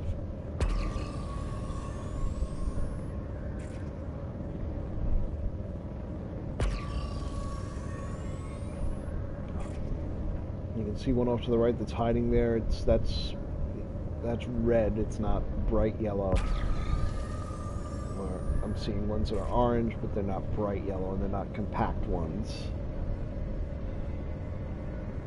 So I'm just going to keep cruising through here at full throttle and ping away until we find one. It may take a little while to find one. This type of asteroid is rare. They're hard to spot. And even in a hotspot, there aren't that many of them. But one is all we need for demonstration purposes. And you'll see from the amount of minerals that you can squeeze out of one of them, you'll understand why they're fairly rare. And you'll see that you really only need to find a couple of them for it to really be worth your while. If you want, this one looks tempting, but I can tell you from experience that is not bright enough to be a full core. Well, maybe it is. One of the characteristics you see, like I said, they got a little tricky to spot sometimes. If you noticed when I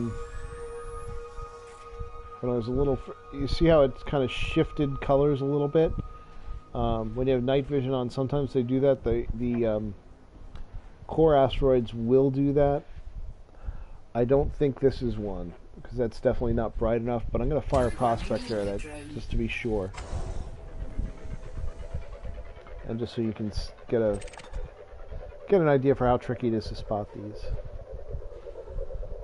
Sometimes with night vision, you can actually pick out the, you know, this is not a deep core asteroid. Otherwise, there'd be a note at the bottom of the information pane on the lower left that would say it's a core asteroid.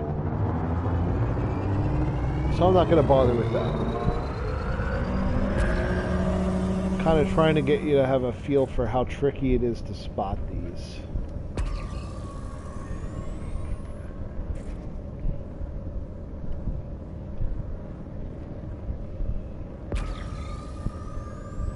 When we see a smaller roundish asteroid that glows really bright when I hit it with a pulse wave analyzer, then we'll know we've got a very good prospect for a core asteroid. That's almost the right shape, but it's not bright enough.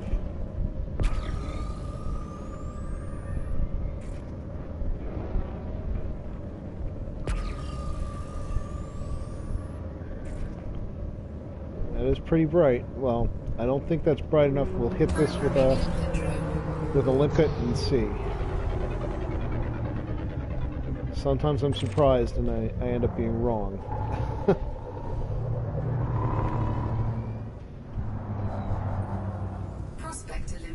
But yeah, this is probably a pretty good asteroid for what it's got, but it's got low value minerals. So you see, even though that one looks solid, that was not the bright yellow that I'm looking for.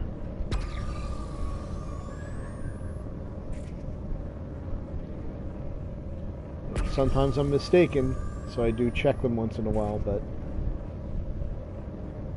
those are pretty good solid color, but I'm looking for solid bright yellow. Sometimes when you have night vision on, and sometimes when you get closer to them, they will shift color a little bit on the pulse wave scanner, but the usual defining characteristic is that they're pretty bright. So this one over here looks like it's the right shape, because like I said, they usually tend to be the compact ones. That does not look bright enough, but I'm going to get a little closer. See, that's still orangish.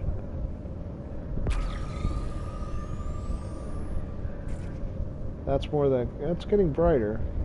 More of the popcorn shape. Usually they're super bright, but you see how it shifted colors? That sometimes is an indication. Let's see if this one's right.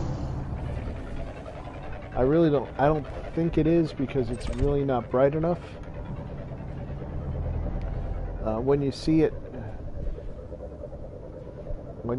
you'll get what I'm talking about. There we go. This is a core asteroid. I wasn't sure about this one. Usually they're brighter. But you notice how it shifted when I had the pulse wave on it. I got a nice solid color and it kind of shifted a little bit. That's usually a good indication. Also, that compact popcorn looking size is another good one. And you notice now that on our Prospector, at the bottom of our left pane, in bright blue letters, it says core detected granditerite. That's a fairly, that's not one of the top tier ones, but that's a fairly well valued, high value target. So what we've got to do is we've got to switch to our seismic charge launcher. Now this is where things get a little complicated. So what we're going to do is, if we look at our contacts menu, see Asteroid Fisher. Those are the places where we're going to shoot our seismic charges. You'll also notice there's tritium deposits. You can mine those now if you wanted. I'm going to go right for the good stuff in the core. If you select an Asteroid Fisher, it's easier to see here.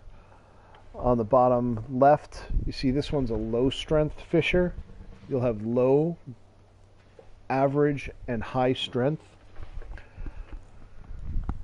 What happens is you're going to have to put several charges on this asteroid until you build up enough charge to crack the asteroid. You can't see the indicator that shows you that yet. That indicator will be in the top right. You'll want to get enough charges to get that in the blue. If you're too high, and it goes into the red zone, which you'll see in a minute, you won't get as much yield out of the asteroid. If you're too low and you don't get up to the blue zone, you won't get as much out of it. If you hit it right in the blue zone, you'll get the most you can get out of the asteroid. So the way you do that, your seismic charge actually has 3 settings depending how long you hold the trigger down. If you notice on my target reticle, on either side there are 3 dashes. As I hold down the trigger, those will light up. If you let go while it's still in the first, while the glow is still in the first set, you'll set a low intensity charge. The middle will be a medium intensity charge, and if all 3 are lit up, you'll get a full intensity charge. You got to match up your charge strength with your fisher type. Now, a low strength fisher means that that's a very weak point in the asteroid, so your charges will be more effective there. Average, they'll have medium effectiveness. High strength, they'll have the least effectiveness. So usually, whatever the first one you hit, you're probably going to want to use a full strength charge.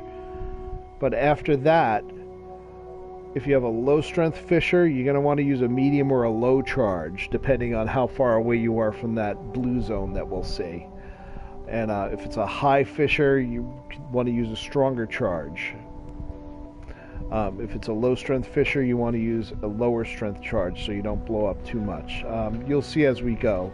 I've got a low strength fisher. I'm going to put a targeted when it comes around so I can see it. I'm going to put a full strength seismic charge. I'm going to hold down my trigger until the reticle is, all 3 sections of the reticle are lit up. Also, if you see where it says seismic charge in the lower right of my HUD, all 3 sections, blue sections there, will light up. They come around. There's my target right there. It's easier to hit them if you're not moving laterally. You do have to lead a little bit. I'm going to try 1, 2, 3. Now see my indicator? I'm about halfway there. Now the clock is running. You got a good amount of time though. So I'm going to select another fisher. This is average strength. I'm going to give it level 2.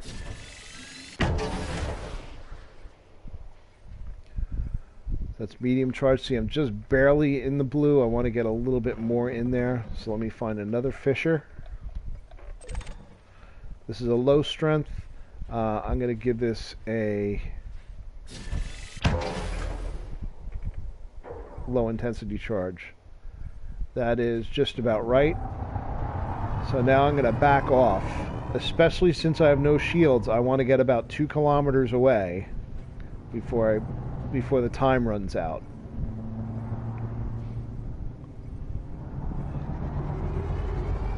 I do have plenty of time. Without shields, I'll take some damage. So I'm about 2.5 kilometers. That's good. So now we'll go back over to our contacts panel. We'll select one of the fishers where I laid a charge. Now you notice you can disarm the charge. So if you've gone too far and you want to back off, you can disarm one of the charges. Or you can go to detonate now. I'm going to go to detonate now. That's going to reduce the clock down to 10 seconds so we can see the fun. Detonate now. In 10 seconds. Here we go.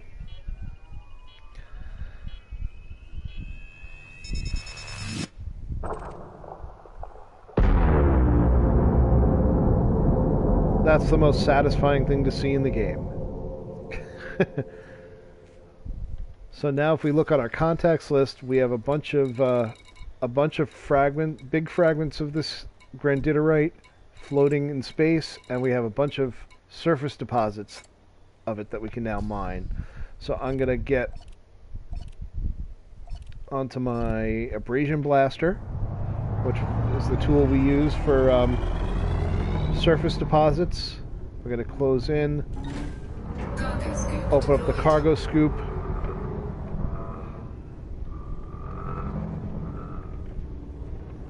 I'm going to get my collector limpet out there.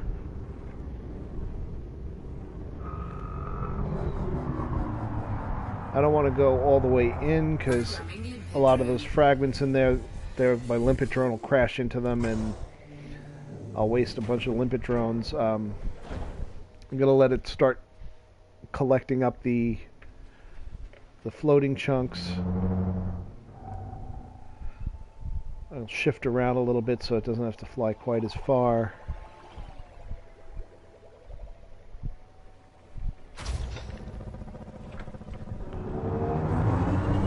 Follow it over a little bit.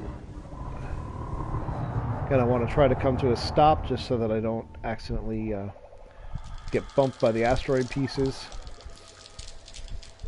Let's take a look at our hopper.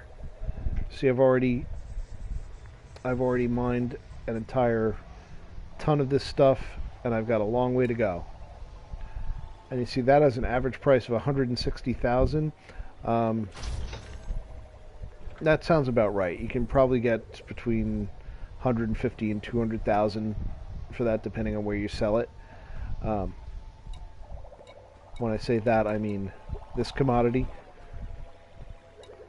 Low temperature diamonds have a very volatile price. You can find it for very high prices in the right areas. Looking at our hopper, it's still gathering up the limpet drone is going out and it's gathering up the free floating pieces a little bit at a time. And I'm actually going to try and move closer. Once I get these, then I can go in with a Abrasion blaster and start scraping off all those other deposits, and we're going to end up with a good amount of this stuff.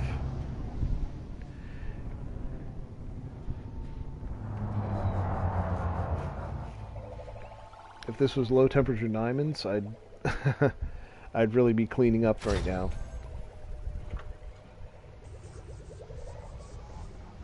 This is when it would be really handy to have multiple limpet drones.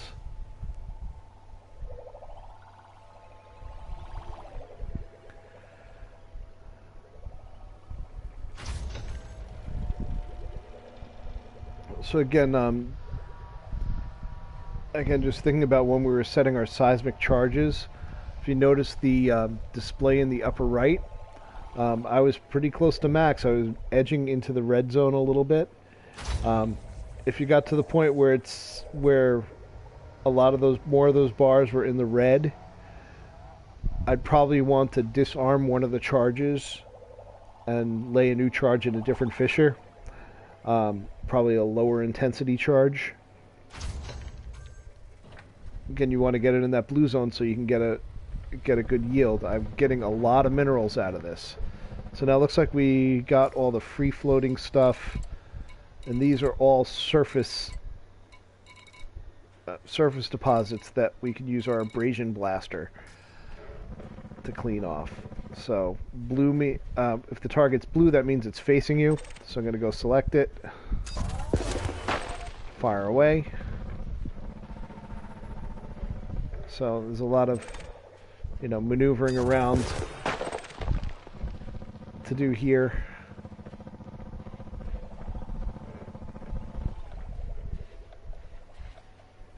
Cargo hold at maximum capacity. Oh, see, we picked up so much stuff now that my cargo hold is full.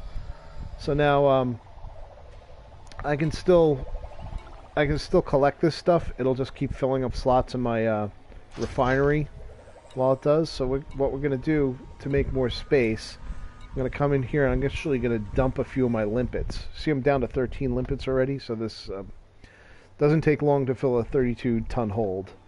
But I'm going to select the limpets.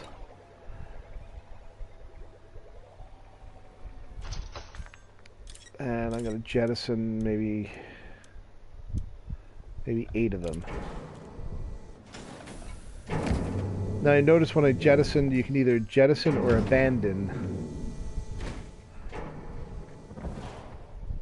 I picked the wrong one. So now my collector limpet is trying to collect them. So let's go in here. I always forget which is which. Go back to my limpets.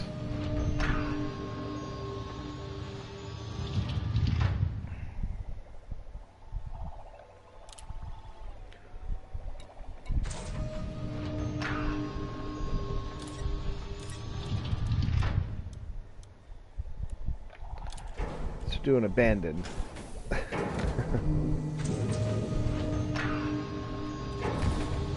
Alright, give me a second to work this out here.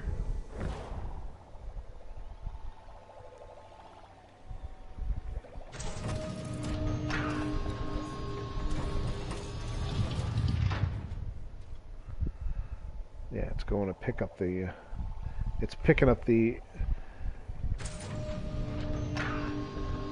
limpets instead of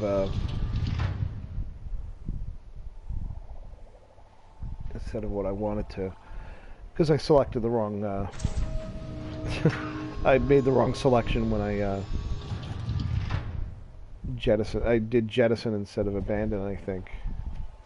So let's see. Yep. So when I did the abandon, that was the right thing. So I still have a few limpets in case I run out. Let's get back to minerals.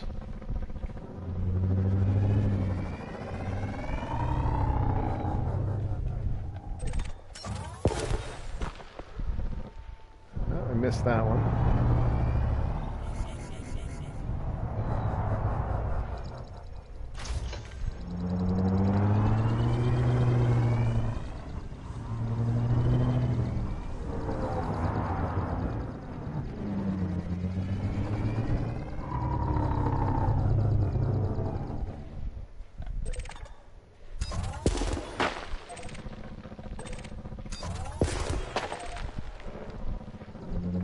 The better you get at maneuvering your ship around, the faster you'll be able to pull this stuff in. Again, it goes much quicker if you have more limpets, more collector. If you can fly multiple collector limpets. I'm only flying one at a time right now, which isn't horrible. Okay, let's grab these two, and then I'll check my targets list, make sure I got all of them. And we can take a look at what the haul is. Again, ideally, if we wanted to make money, I'd keep going until I found low-temperature diamonds. Again, we just wanted to demonstrate how it works at this point. So there's still a couple out there. Let's see, and there they are. There's one.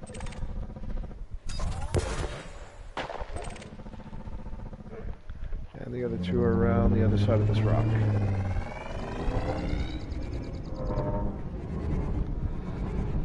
So while my collector limpet goes and finds that one, I'm going to sneak around here. Tag these two.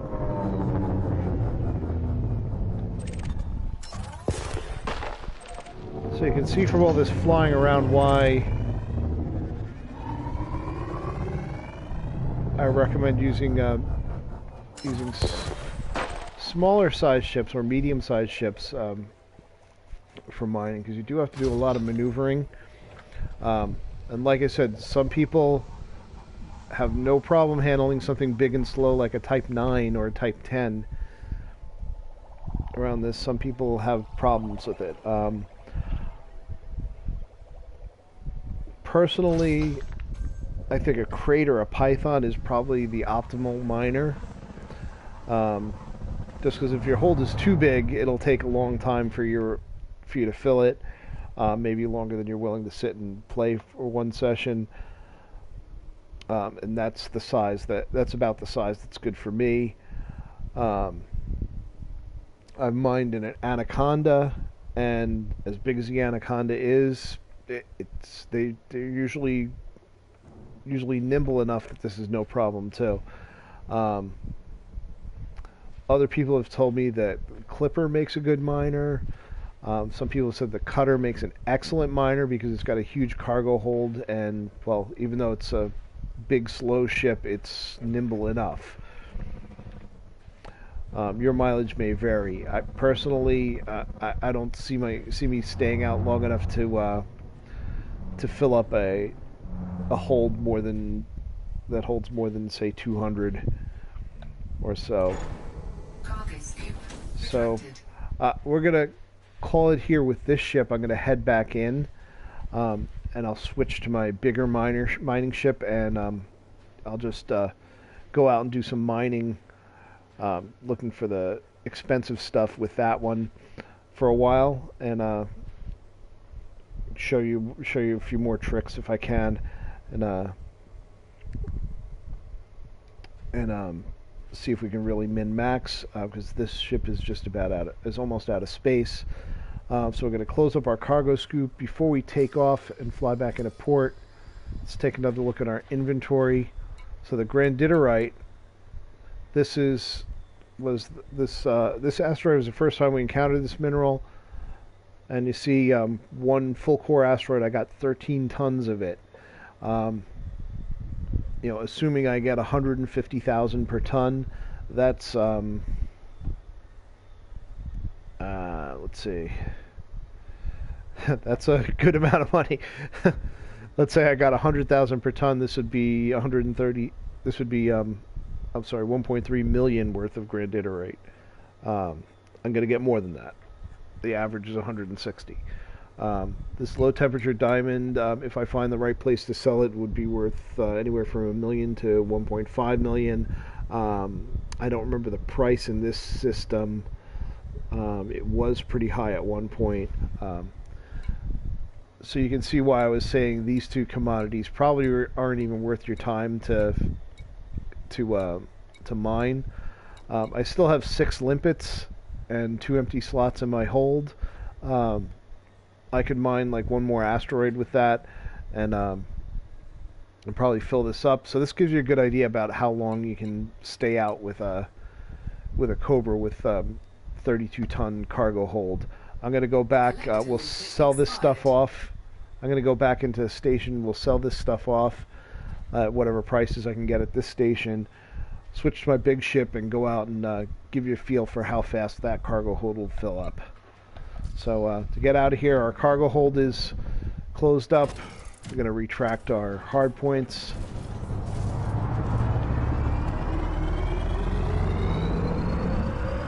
We're going to go full pips to engine, boost our way out of the ring so we can go back to super cruise.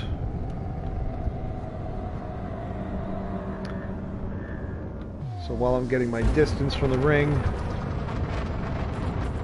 go back and select our station.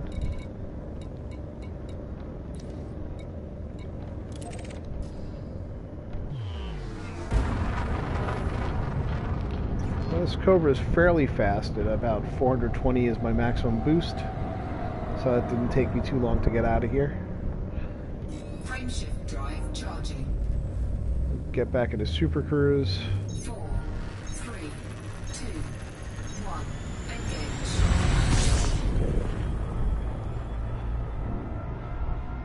Engage. Again, I took a little bit of care to stay away from pirates,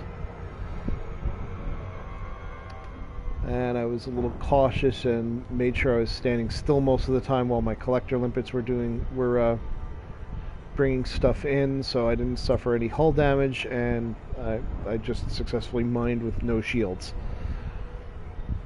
The other key, having no shields, when you blow up a deep core asteroid, be at least 2 kilometers away when that happens, otherwise you'll take a little bit of damage. Even if you have shields, it'll rattle you, even if it won't do anything. If I find one when I switch ships, maybe that my other ship has shields, so I'll stay a little closer if I pop an asteroid open, and so you can see how much it kind of rattles you.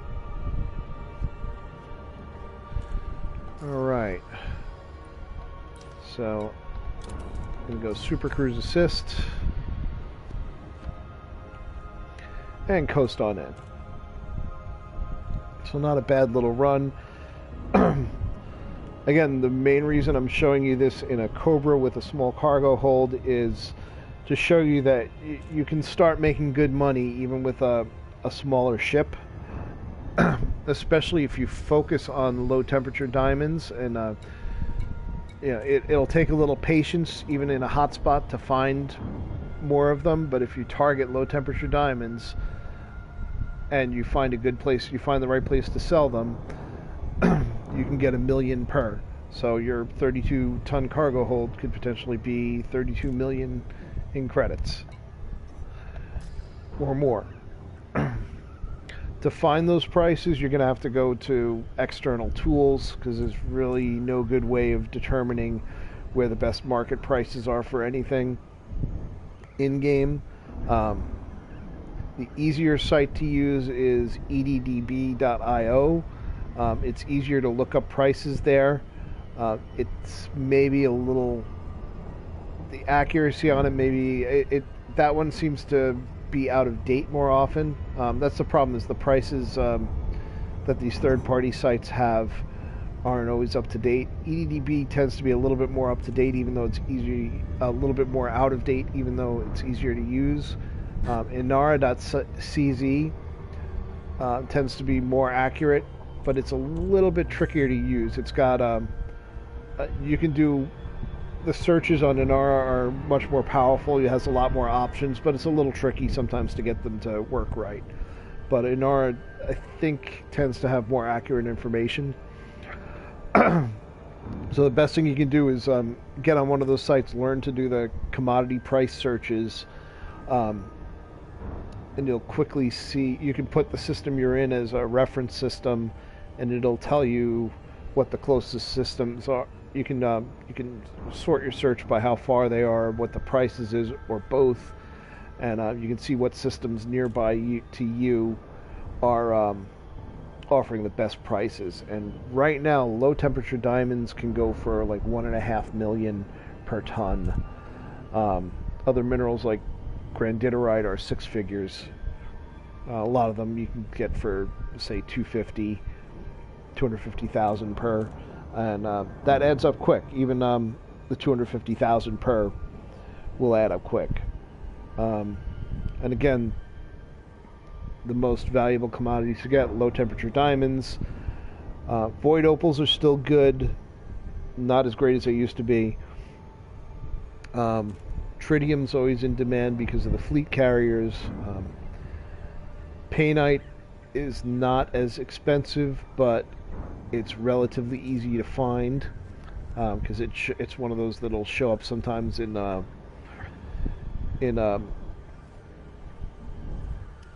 even in regular laser mining. But I've heard it's easier to find overlapping painite hotspots. That's still not the highest. The highest prices you'll get aren't going to be for painite, but it's still can be valuable just because it's easier to find. All right, let me concentrate on my landing. I'm already starting to not talk well because I'm trying to land at the same time.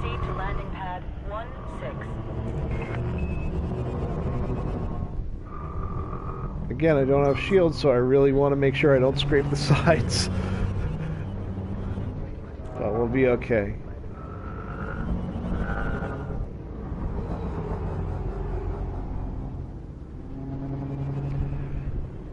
For you new players out there, landing is and going through this mail slot is one of the things you're going to do a lot of as you go through the game, so it gets to be almost automatic. I'm on pad 16. I passed it already.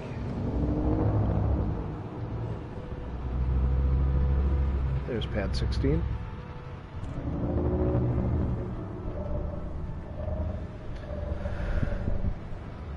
And yeah, I'm coming in upside down because I passed the pad and I'm kind of pointed in the wrong direction, so I'm gonna get over it and flip over. My landing gear's already down, so I just gotta center myself.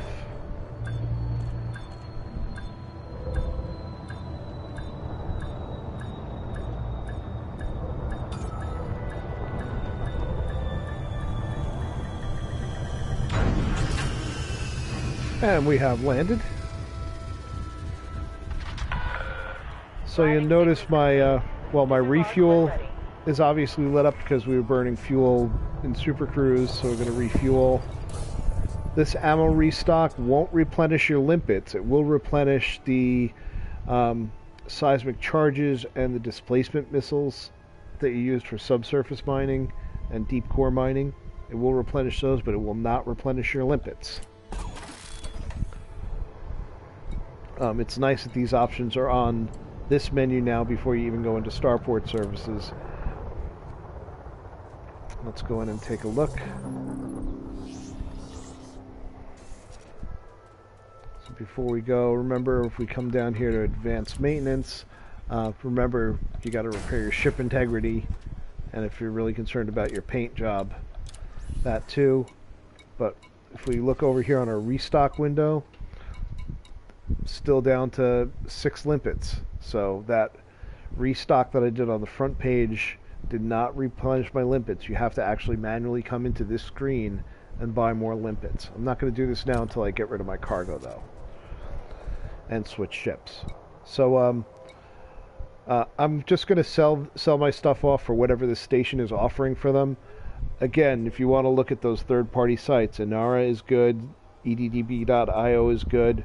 Go on those websites, learn to use their search functions to check for commodities prices.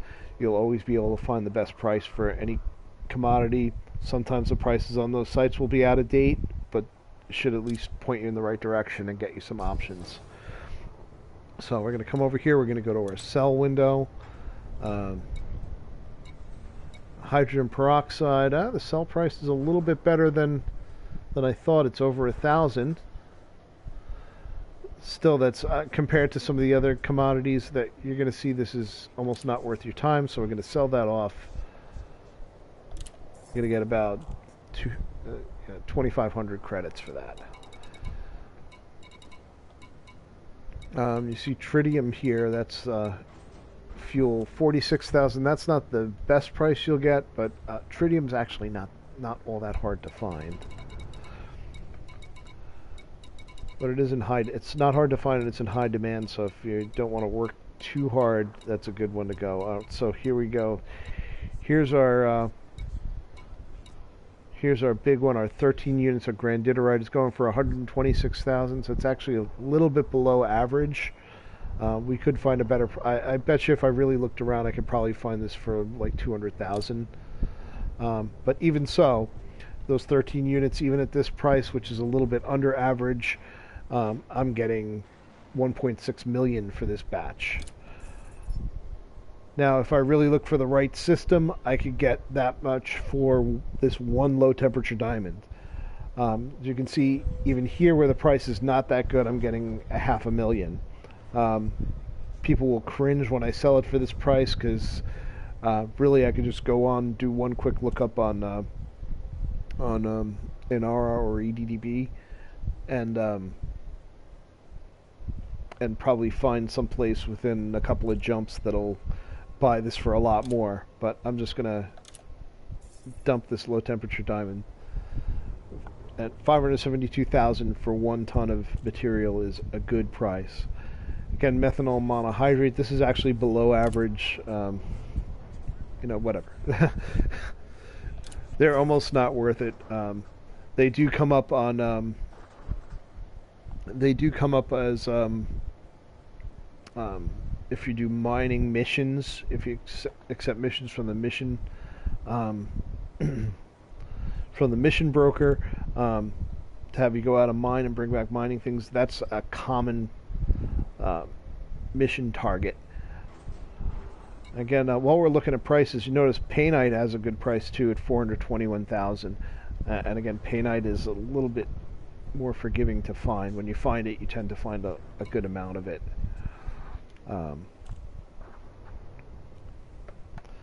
Let's see, I think sometime last week this station was doing, I think, 1.2 million for low temperature diamonds. I mined a whole bunch, and as I was mining them, I watched the price drop down to 1 million, then to 900,000, and now to 572. Even though I haven't, this is the first mining I've done in probably a week. Just quick scan down here, make sure I've got everything. Yep, so that looks like everything. My hold should be empty except for the limpets. Yep. And if you notice, before I go, if you look down here at our hopper, at our refinery, I still have, at least a portion of each of these in my refinery. Now, hydrogen peroxide and this is not worth a whole lot, so I'm just going to dump those. But I've got 12% of a, I've got 12% of a low temperature diamond, 10% of a granditerite, and more than half of a painite already made. I can leave this in my hopper, and next time I mine those with this ship, it'll pile those on. Alright, so as promised, I'm going to go to the shipyard. I'm going to switch over to my other mining ship. I've got a couple of ships here because I've just been kind of basing myself out of here. I've actually got 2 mining ships here. I'm going to show you, well, just give you a brief glimpse at this one. It's a Type 7. So I've got a good amount of cargo space in it.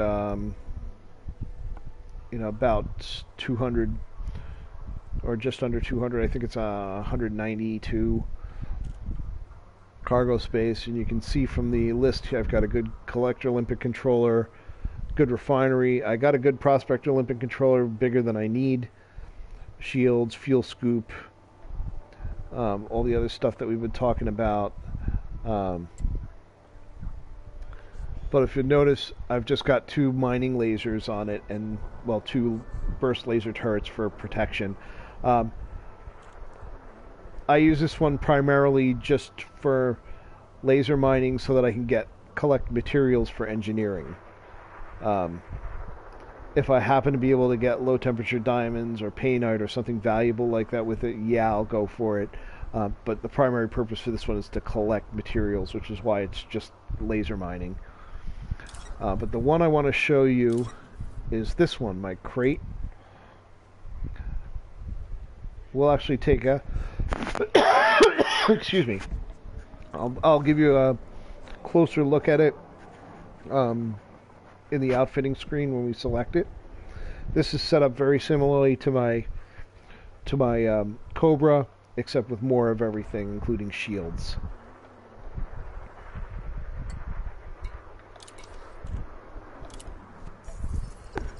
Excuse me while I grab a quick drink of water, because my voice is getting a little scratchy.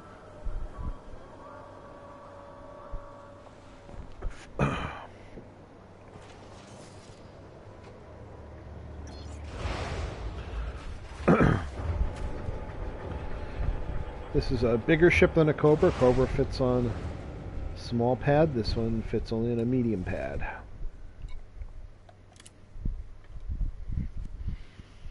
It's a much bigger ship. A lot of people like it for a combat ship. I think it makes a great miner, just because the size is right and it's got enough hard points for everything that I want on it. So let's take a nice quick look. Let's look at the what I've got on my hard points.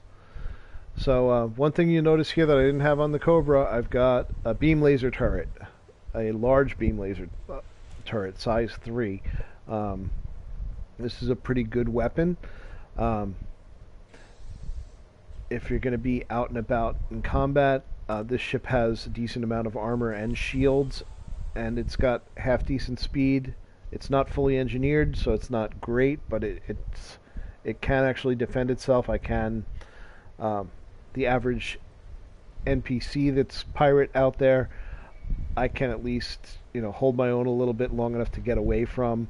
If it's something smaller and weaker, I can probably kill it.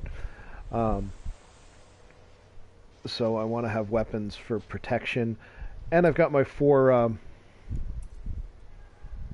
mining tools. So I've got one of each mining tool, just like we had in the last one. They all happen to be turreted. That really doesn't matter because you use them the same way. The fact that they're on a turret just means that if I have somebody sitting multi-crew with me, they can operate the mining gear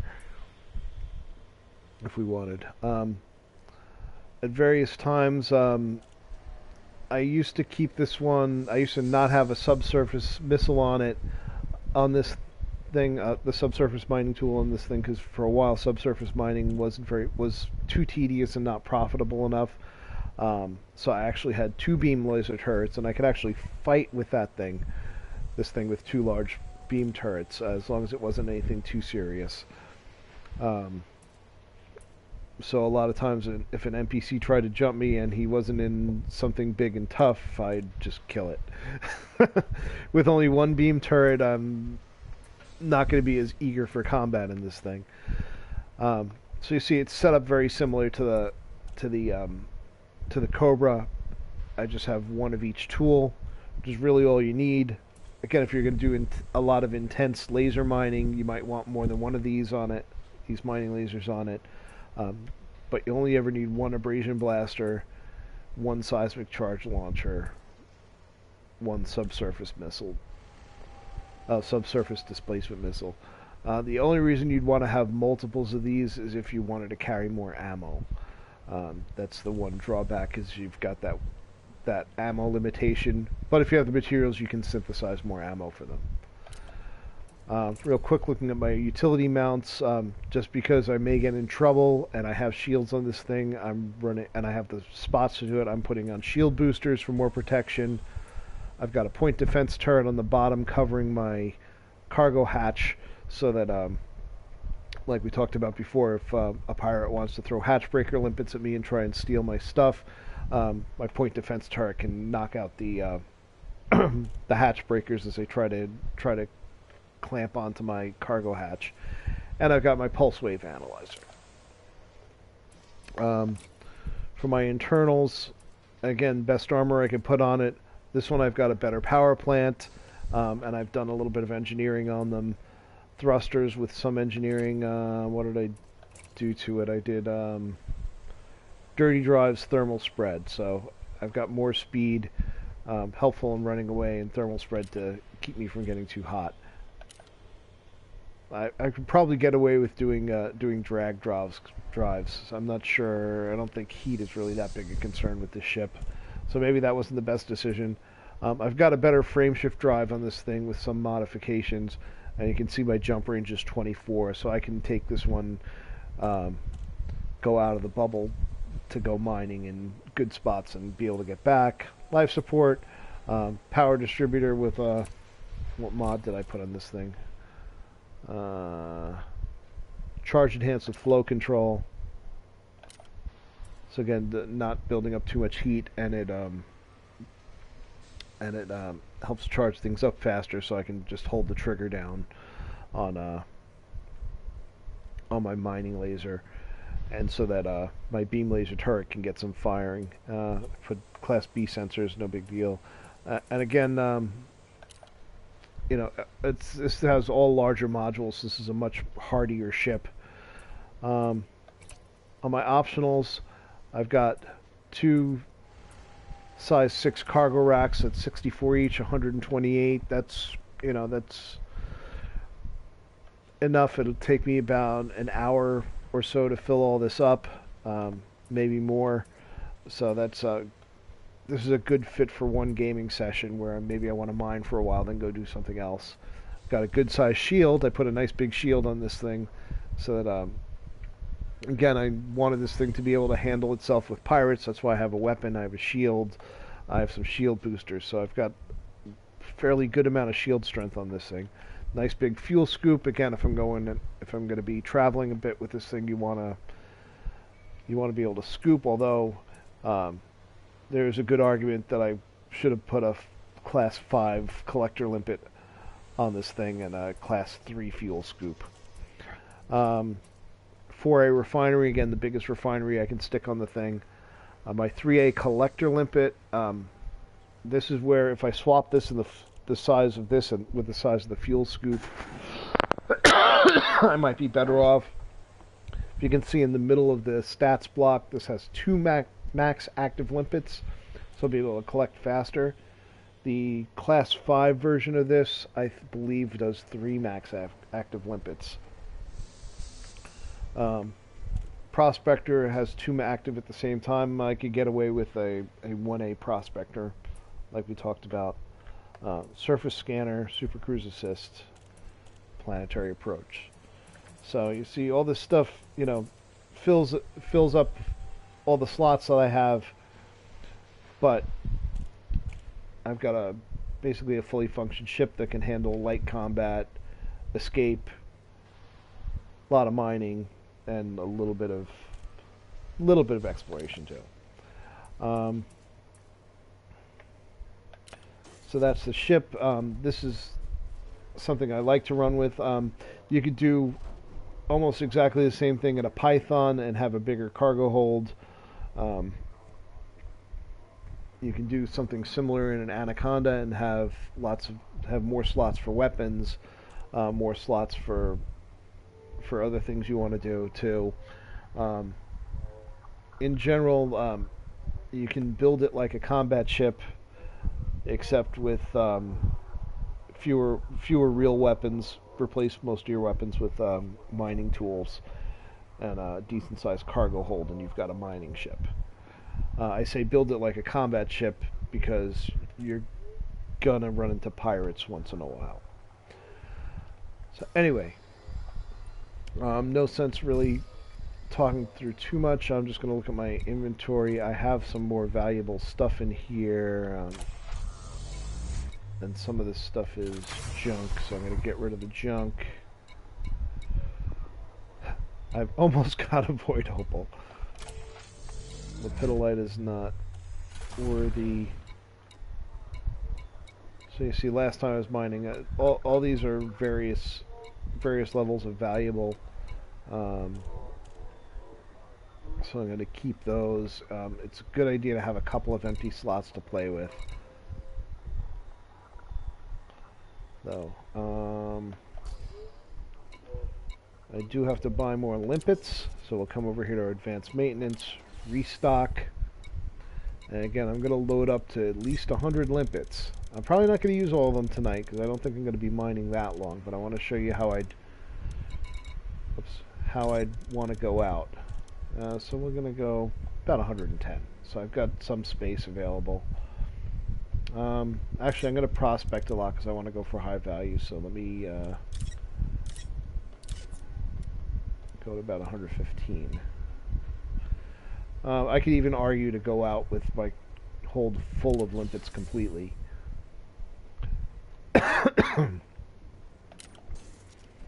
Alright, we're going to go back to the same ring area.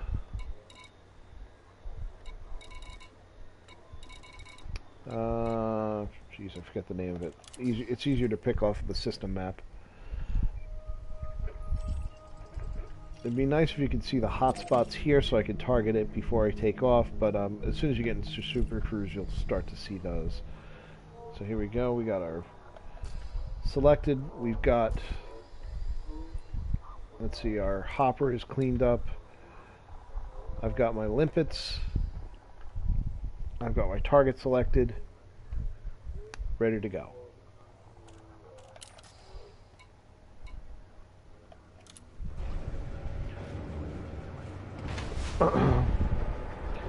This ship will, I believe, is going to be a little slower and a little less nimble than the Cobra, but it will still handle pretty well.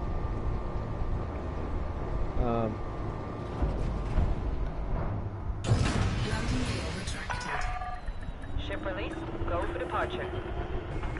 Another positive about the Krait as a miner, even though it's a much larger ship than the Cobra, it's still a fairly compact form factor. Oh, that's a clipper coming in. Try and shift over. He got stuck.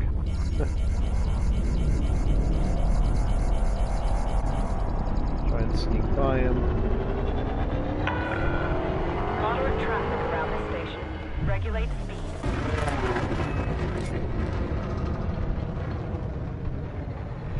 So now we'll go full pips to engines while I'm traveling.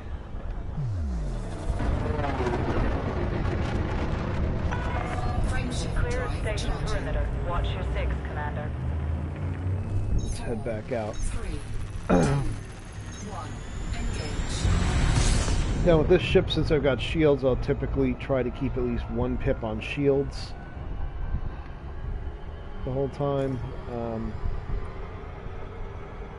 and just change full pips from, you know, I'm at full pips to engines now while I'm traveling. Once I start mining, I'll go full pips to weapons, which is both my laser and both my actual laser turret and my mining tools. They're counted as weapons on that as well. Let's say not close enough to see the hotspots yet.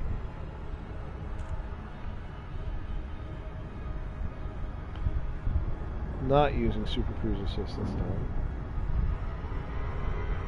So again, I'm just going to come to a stop before I actually hit the planet anyway.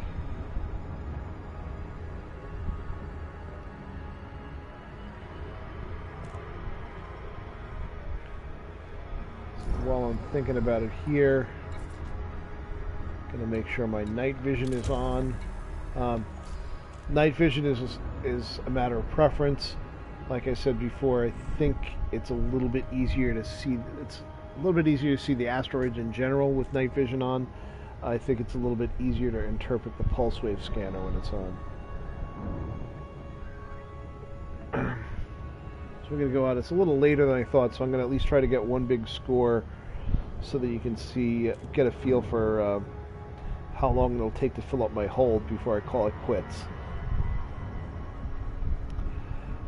So what I'd like to do, for the benefit of people that are going to go back and watch this later, that may want to pick up some mining tips, what I'm going to try and do is go back and actually list timestamps in the description about when I'm talking about various topics, to make it a little bit easier to find.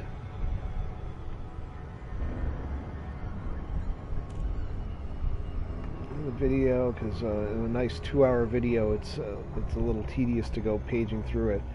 So, you know, before I drop into drop into one of these hotspots. So I hope you guys found this informative so far. Hope you had a good feel for what kind of equipment you need, and what kind of types of mining you can do, how to find the best spots to mine. You want to look for pristine reserves, and you want to look for hot spots, especially if it's low temperature diamonds. Low temperature diamonds are found in icy rings, although there's plenty of valuable stuff found in other ring types. But low temperature diamonds are currently the hottest commodity out there. Remember, you've got laser mining, which you don't need your pulse wave analyzer for. The other types of mining you want to find the asteroids that glow on your pulse wave analyzer.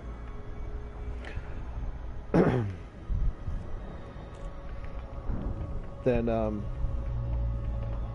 the ones with the strongest glow will have deep core. Deep core, you're going to crack them open with your seismic charge launcher, then use an abrasion blaster to pick them up.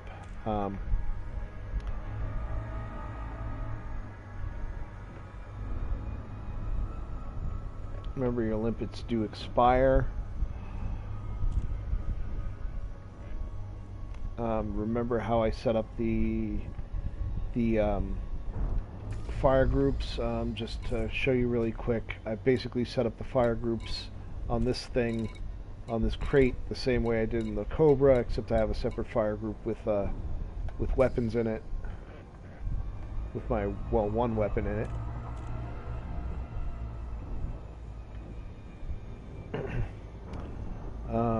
Remember, if you don't see the hotspots when you come up to a ring system, you may have to hit it with your detailed discovery scanner, with your detailed surface scanner. They are here. We're going to go for low temperature diamonds.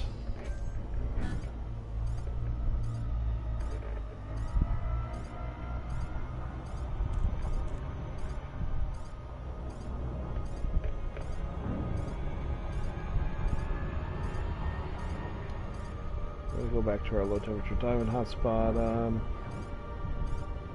Something's going on with the display. It's not actually showing the orange part of the hotspot. Not sure why it does that. It's probably a graphical error, but I'm just going to drop in close to where the target ring is. And remember, these hotspots, your Super Cruise Assist can't always lock onto them. You did notice there are actually, let me stop and show you on my navigation pane. You do notice there's a couple of resource extraction sites marked as low. You don't want to go there for mining. What that is that's a place where NPC miners are and the pirates that prey on them. That's a place you'd go in a combat ship to go get into a fight and go pick off pirates that are trying to hit the miners that are the NPC miners that are there. The place you want to go is the hotspots. There'll still be pirates there, but not as many. If you see a resource extraction site, that's really a place that you're going to want to patrol as a bounty hunter rather than a place you're going to want to mine, because it's going to be a little too active with pirates. And I don't think they're going to have particularly strong mineral concentrations there. Alright, we're getting close. Yep, Super Cruise Assist does not want to lock onto this spot. Sometimes it does, sometimes it doesn't. It's okay, it's not hard to drop into these manually. Basically, as long as you're not going too fast, when you get too close, it'll just drag you out of Super Cruise. If you're not going too fast when you do that, you won't take damage. And if you do take damage, it's going to be minimal.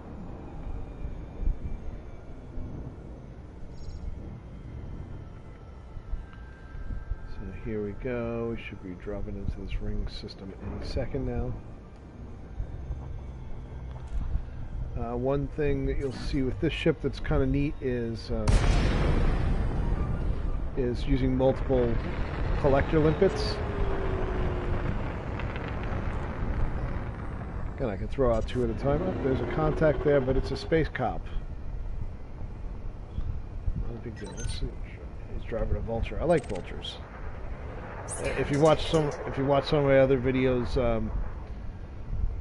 vulture's one of my favorite ships to go out and just have fun doing bounty hunting in.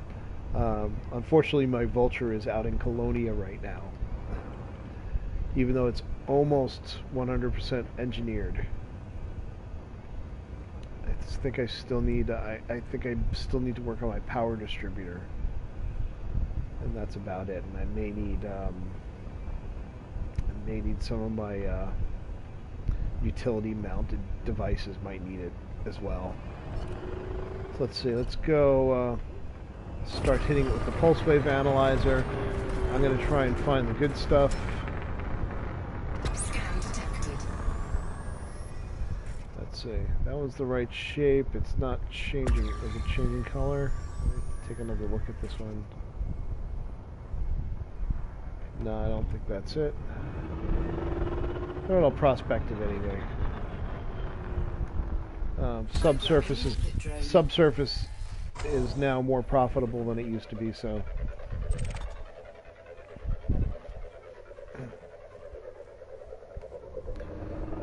if I happen to find low temperature diamonds or other high valuable stuff that's on subsurface, I'll go grab it. And now this isn't looking too good. Asteroid scan. Yeah, nothing really interesting there.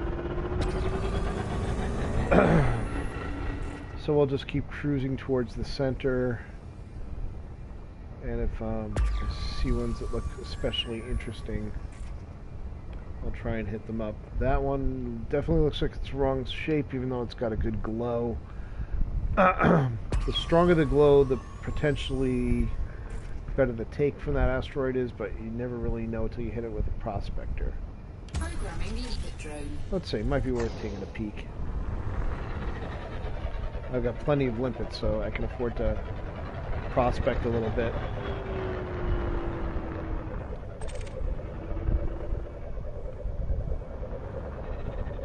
I'm going to move a little bit faster, more like I would do. Nah, nothing good there.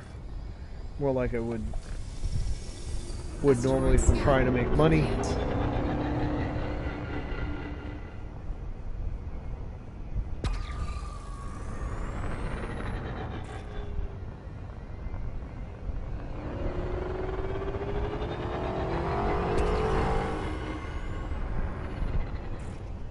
Sometimes it can take a lot of patience to find the good stuff in these hotspots.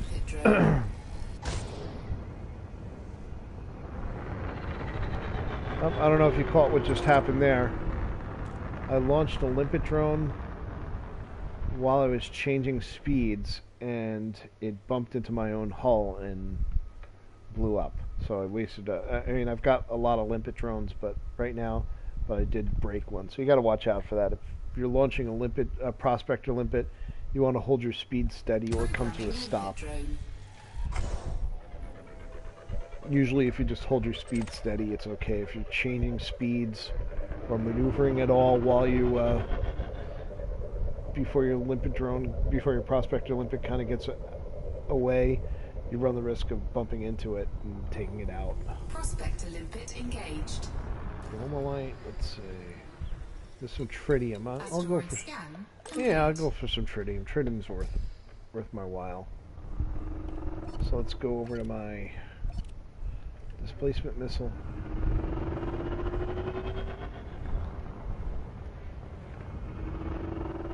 Dodge that asteroid. Get up around the top of this one.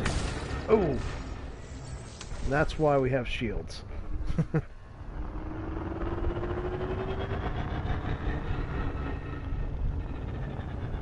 got a nice angle on this.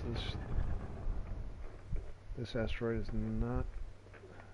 This asteroid is not spinning at all. It's spinning very, very slowly. Let's get in and drill. Got it. Open my scoop. Cargo scoop deployed. Programming limpet drone. Get my collector limpet out there.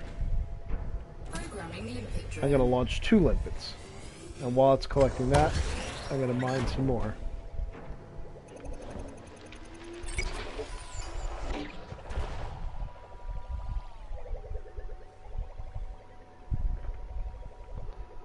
Let's see.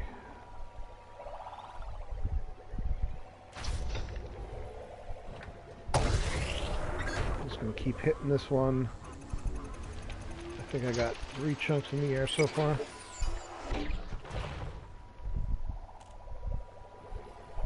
That's like 5 or 6 chunks in the air now. Because that one released 2. I'm just going to keep hitting this. My 2 drones are just going to keep going back and forth and grabbing that stuff. Ah, I missed.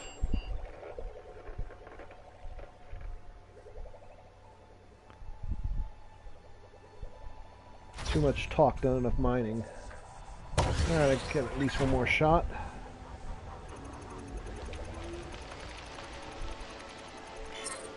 Oh, come on. Trying to go too fast.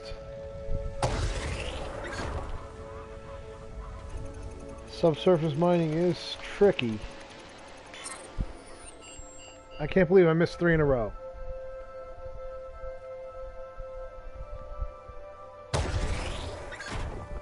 Come on. There we go.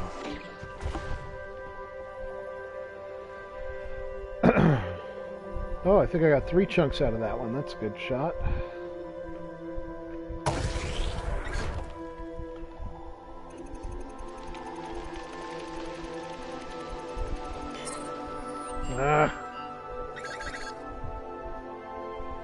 It's definitely the trickiest type of mining, so I lost my last shot there.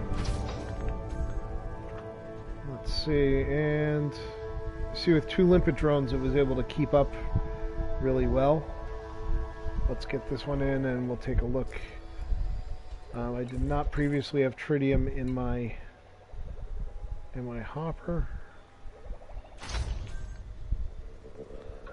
Let's see, I got 79% of a tritium. I got 4 tons of tritium out of that.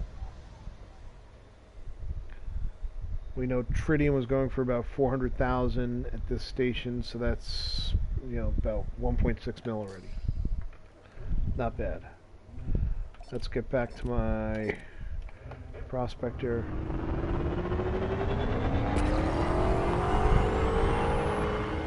Look for more interesting stuff. Yeah, so I'll do some surface, subsurface, and if I find a core, it'd be kind of cool to show you a core, some core mining, which while I have a shielded ship, so I can be up close when it explodes. Give you a nice show. Programming limpet drone.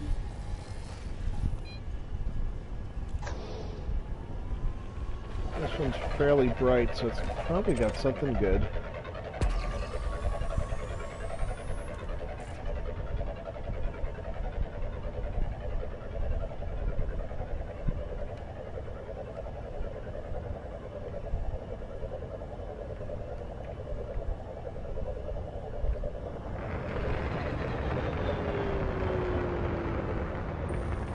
Prospector limpet engaged. See, a little bit of tritium. Asteroid scan complete. Tritium is worth my while. This one will be a little trickier because the asteroid is spinning so much.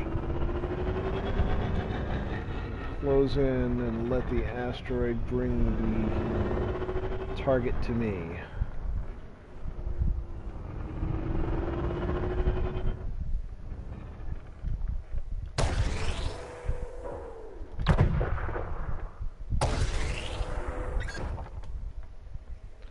That's a little tricky to hit.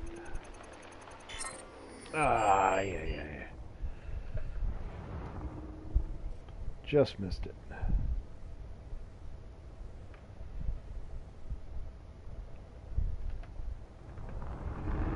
So what we'll do is we'll circle around this way, sort of catch up to it as it spins.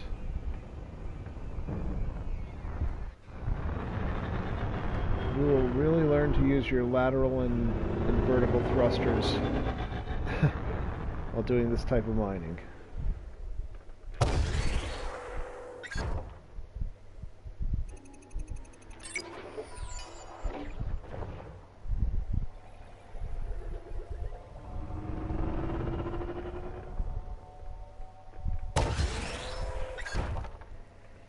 There we go.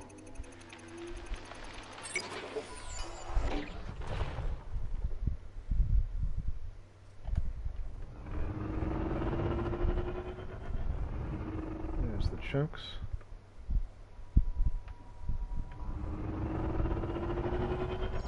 A little far out there. I'm going to get a little closer.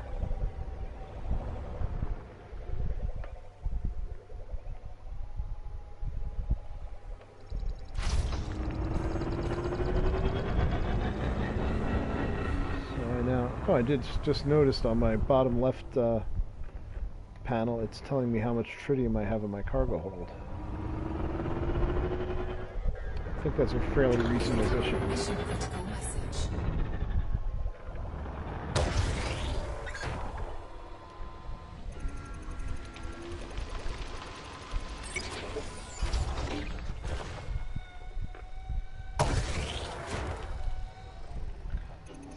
Get another one out.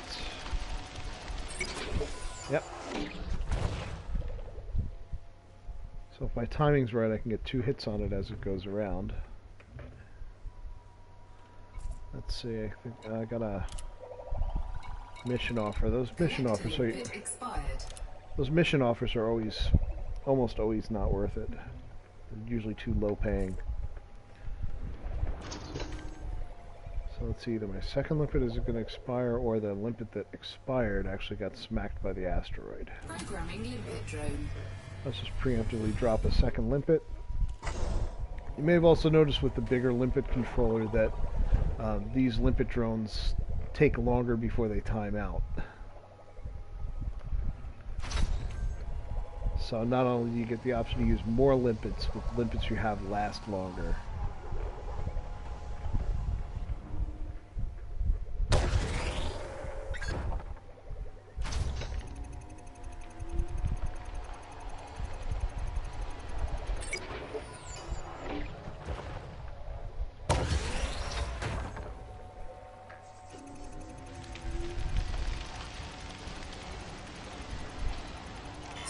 Oh, I missed that shot.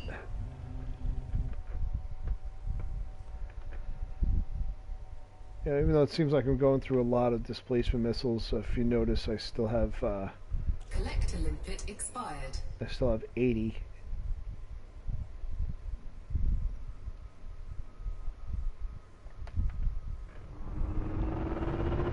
I still have 80 rounds in the magazine, so it's... Limpet expired. Oh, I think they got hit by the asteroid. This is probably a better place to sit, so I can see where the chunks are. I believe my drones actually got hit by the asteroid.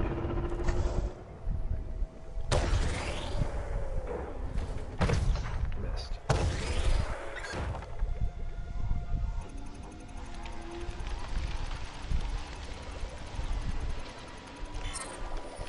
Come on. All right.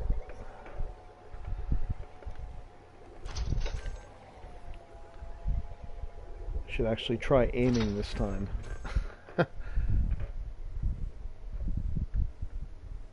I'm starting to get the feel for it again.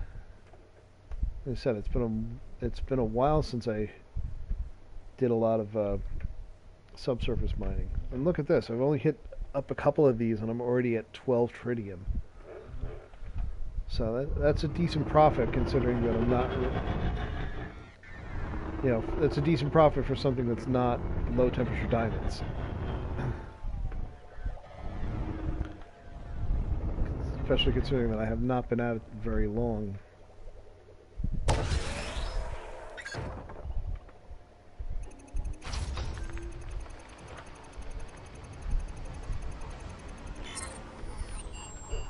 Ah.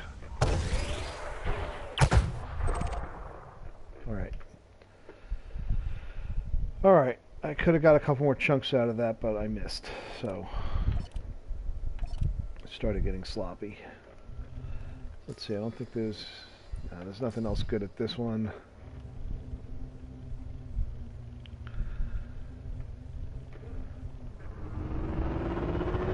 Another tip, when you're traveling like this and looking for asteroids, you can actually, you'll actually travel faster if you close your cargo scoop. So especially if you're prospecting for core asteroids, you're going to want to keep covering ground. I'm going to check out that one up there.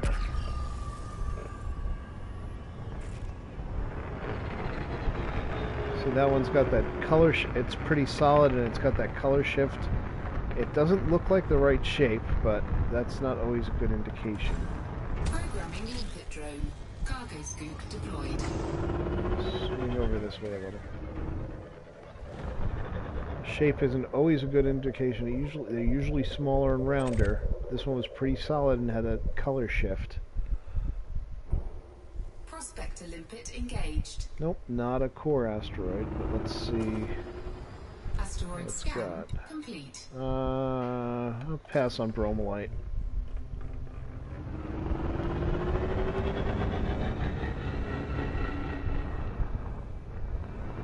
Bromolite, you know, is still profitable, but it's low level of profit.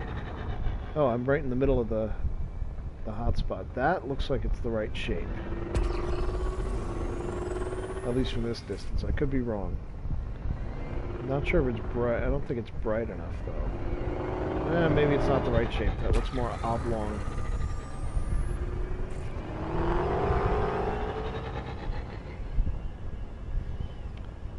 Past the center of the hotspot. I haven't seen any low temperature diamonds at all, but then again I'm not looking at the asteroids for laser mining.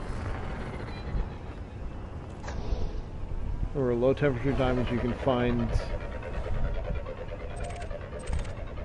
in just the non-glowing asteroids that you can only laser mine.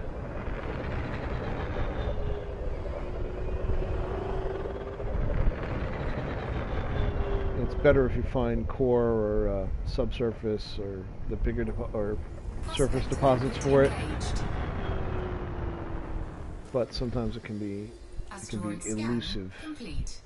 Only hydrogen peroxide.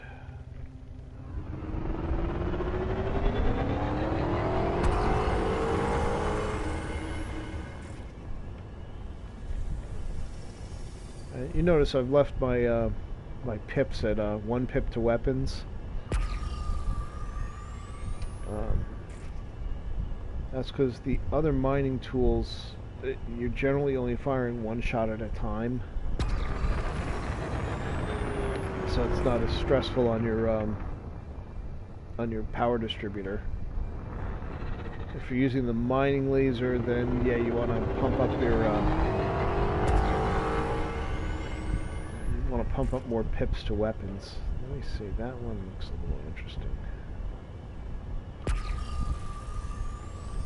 I don't think it's bright enough, but I like the shape.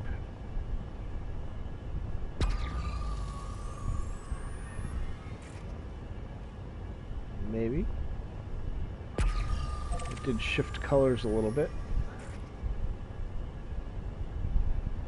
You notice how the orange pattern shifts slightly? That's frequently an indication that you may have a core asteroid.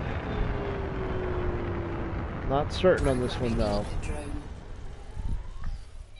Not quite the right shape. And it's not quite bright enough, but we'll see.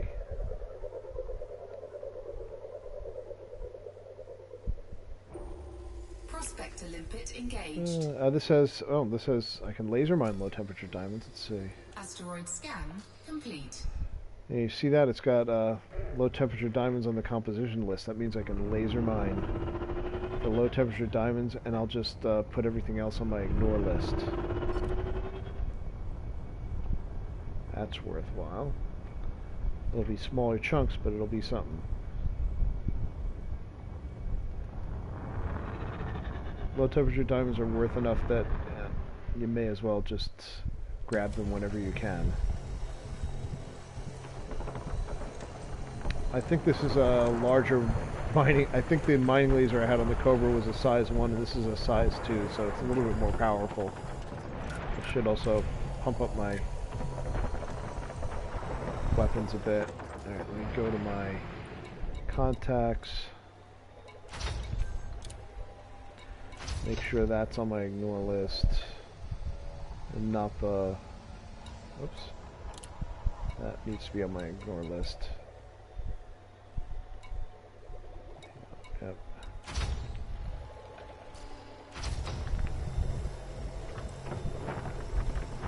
And I already refined a low temperature diamond.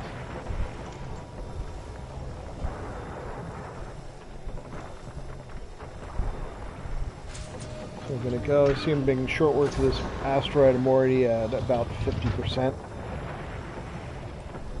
Material contact, you heard that slightly different collection sound. That was sulfur. That's one of the engineering materials. That's a fairly common material, so it's not a big deal, but it's nice to have. Oh, we're finding another diamond.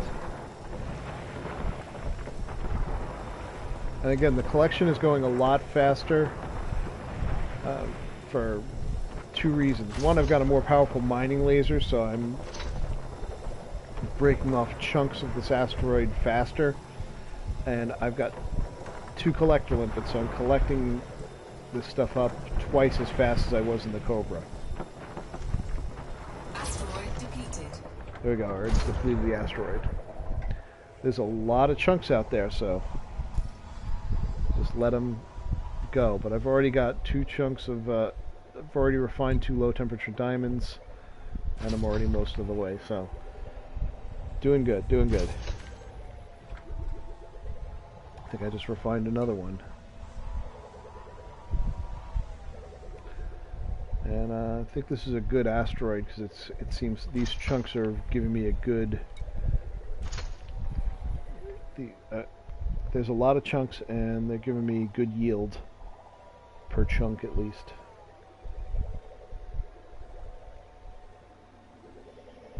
So if we see the low temperature diamond bar, it's well, it's now in the middle. It's going up at a good clip, even though these are small chunks. The large chunks, you know, every 2 gets you your refinery.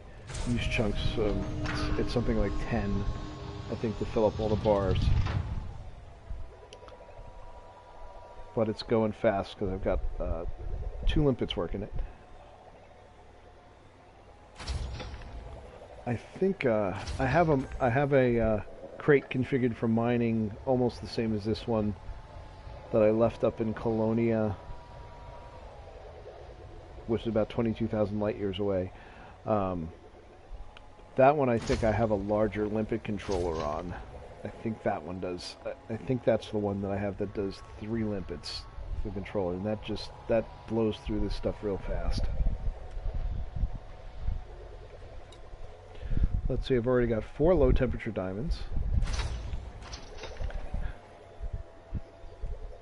12 tons of tritium, and I still got 102 limpets.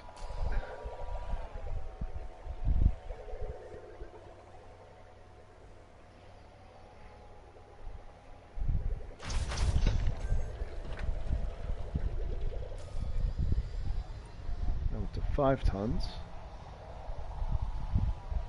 Got about 9 tons of cargo capacity left open, so I'm going to have to blow through some Prospector Limpets. That's why if you fill up your hold with Limpets like that, you don't have to sweat it too much if you end up wasting Limpets from them crashing into things, or if you miss with a Prospector Limpet. You don't want to be cheap on those. Like I said, Limpets are not expensive at all compared to what you're mining for. So remember, the Limpets go for about 100 credits each, and if you refine one of these more expensive minerals, that's potentially 500,000 right there. So that's more than enough to supply you with Limpets for a week.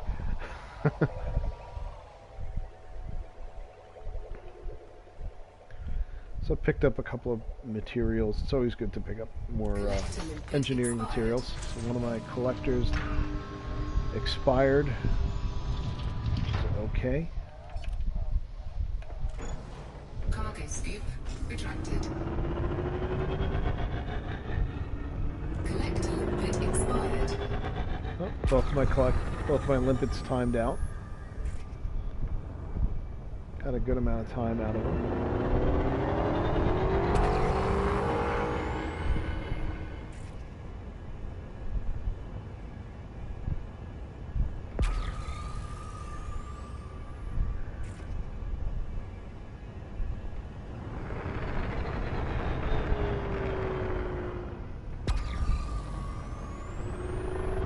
So just keep cruising through and pinging. This one's a nice intense color.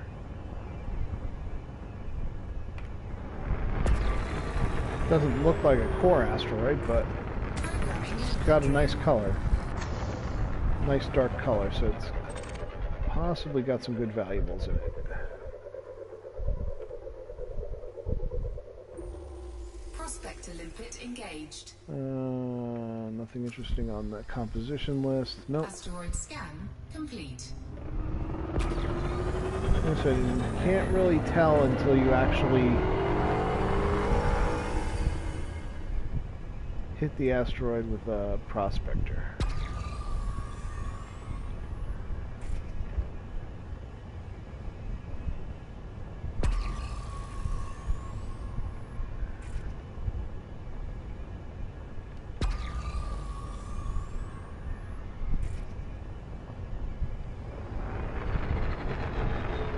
Let's see, some interesting targets here.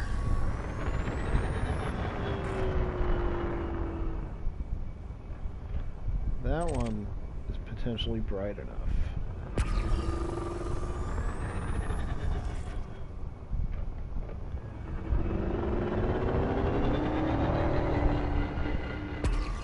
This one might be the mother lode. Looks bright enough. I'm not getting that little shift, but that's a nice solid color. That's a really nice solid color.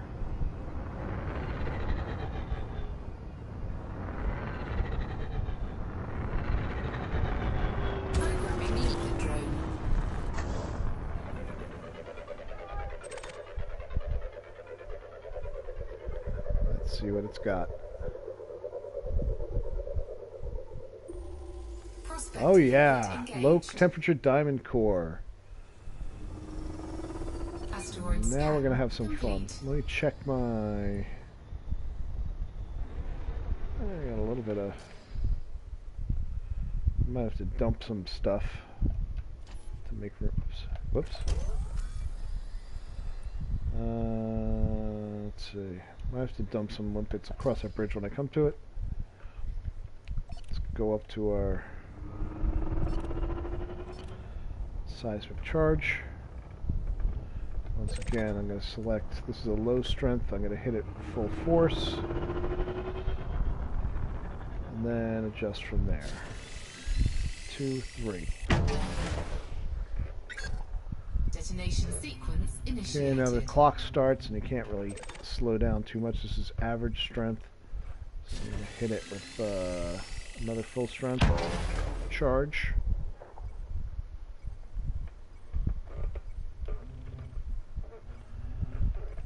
This one is average strength. I'll hit this one with a full strength charge too. That looks good. I'll back off a little bit.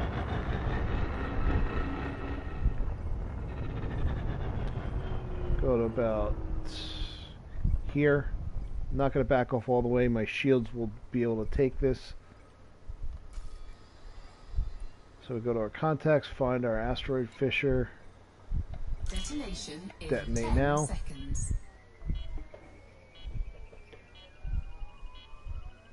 This should rattle me pretty good.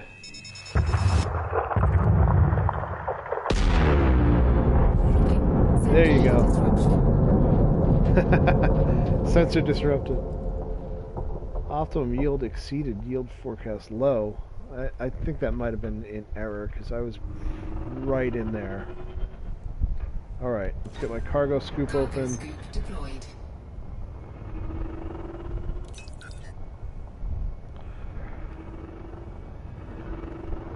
Let me take a look at my contacts list. Yeah, that's a pretty good...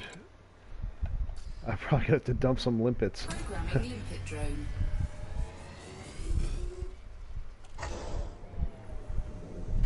Programming limpet drone. But from the way these asteroids are spinning, I'm willing to bet that I'm probably going to lose some of these collector limpets. Yeah, so we're going to make mad profit off this. And, the peanut gallery out there will probably get mad at me if I don't sell them for top dollar.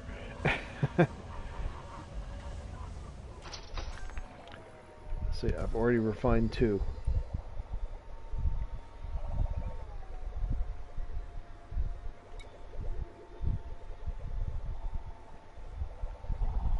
Watch as these come in. That's 3. If that actually exceeded optimum yield, it didn't exceed it by much. So let's see. Still a couple of free-floating bits to pick up. I'm going to let them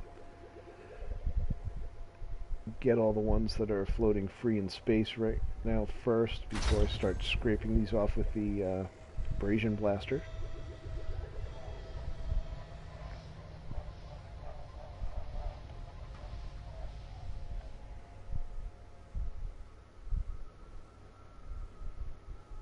And here they come. Got 8 spots left in my hold.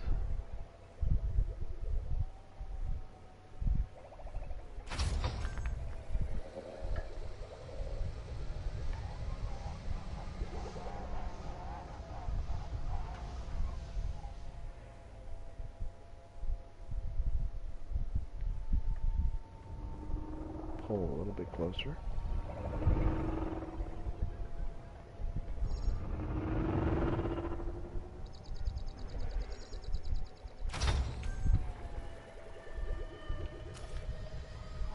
Let's see, 2 left.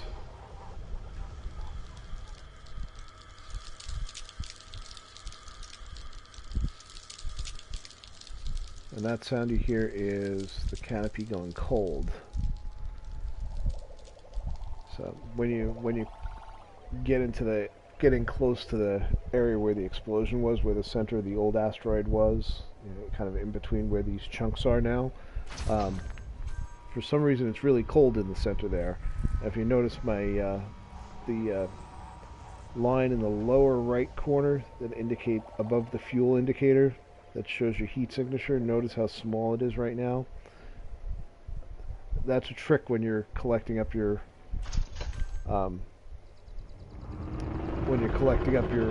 core mining spoils. If you stay tight into the center of it, you'll have a low heat signature and it'll be harder for pirates to target you if they're in the area. So let me, I gotta go to my...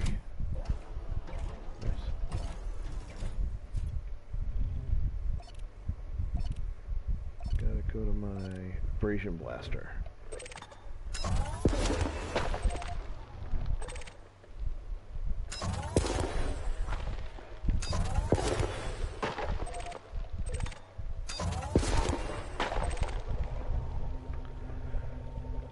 position here to knock the rest of these off. There's no pirates out here now, so I'm not really worried about it, but where I'm tucked in here, a pirate would have to get in nice and close to be able to detect you. Or target you. So it's like the concept of the stealth fighter that, if you've seen me fly my Imperial Courier, that uses beam lasers with the thermal vent variant to basically dump all my heat and disappear off people's targeting sensors.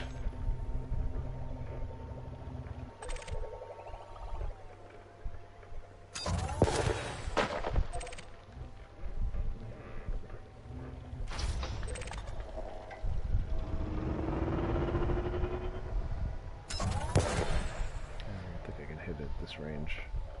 It's too tight a slot to go through.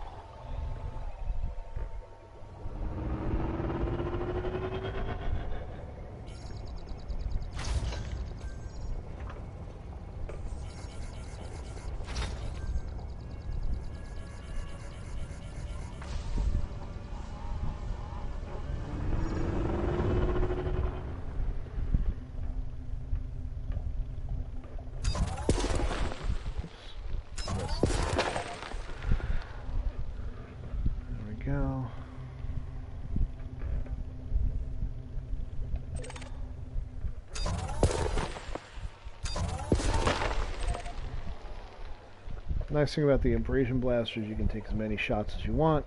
Don't have to worry about ammo. And again, the rate of fire is... Whoops. Again, the rate of fire is slow enough that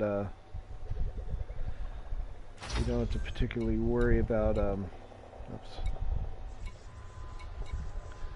That you don't have to particularly worry about running out of power. Let's see. I'm gonna dump a couple of these. I want to abandon. I'm going to dump a couple of Limpets just so I have room for more of these diamonds. When I go back to prospecting, I'll probably use up a bunch. Okay. So there's one target left. Where is it? It's all the way over here.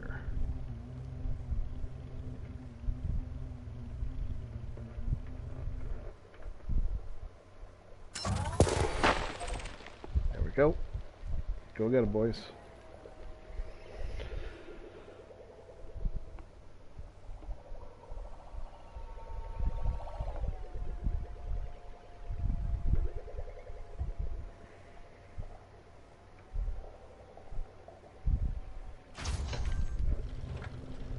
Alright, now it looks like all we're going to get here.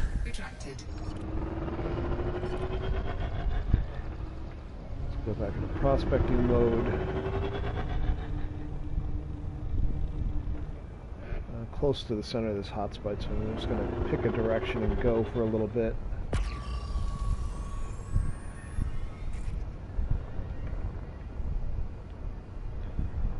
Let's see, what was my haul there?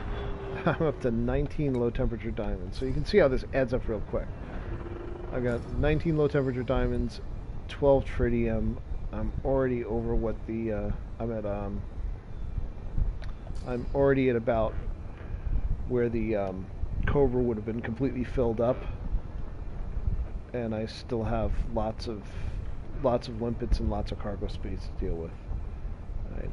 My cargo hold is almost full, but it's filled with limpets, so I can either dump them or or use them prospecting.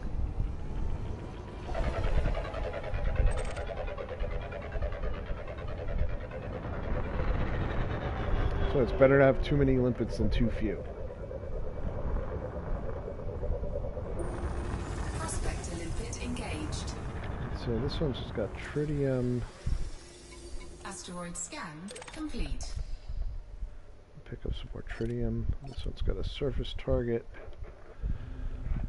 And I can laser mine tritium too.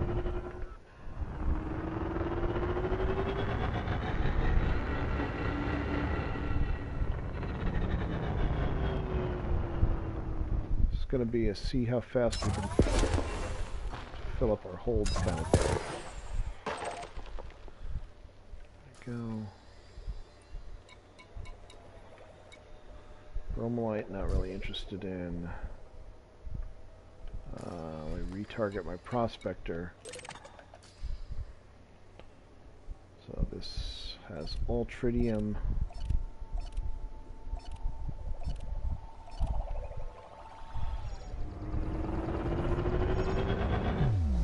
Oh, not good. Alright.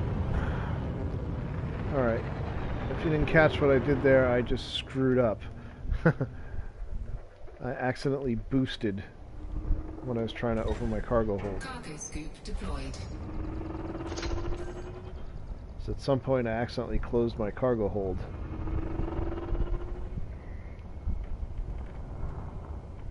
And I mistakenly hit the boost button instead of opening the cargo hold.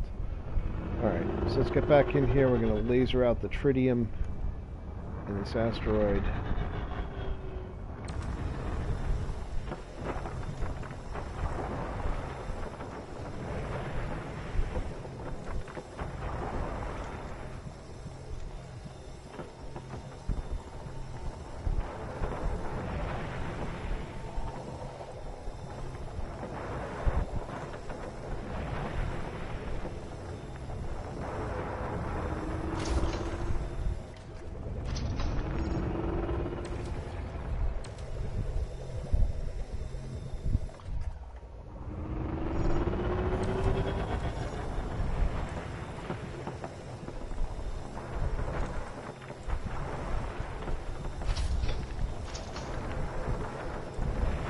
That's a nice shadow of the ship on the spinning asteroid.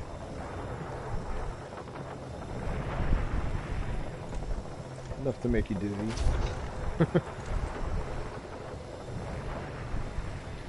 asteroid's at 50% now. And dropping.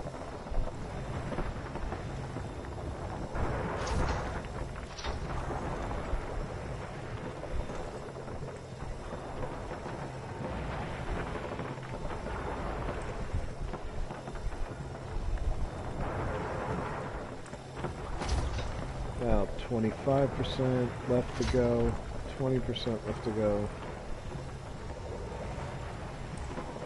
And that's a lot of tritium out there.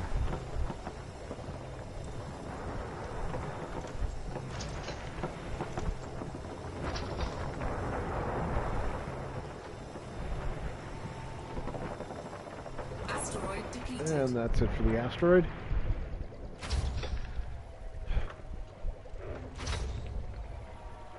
Alright, that's a lot of stuff out there. Alright, that's okay, because I actually want to use some of these up, because I'm probably going to be running out of space in my cargo hold soon.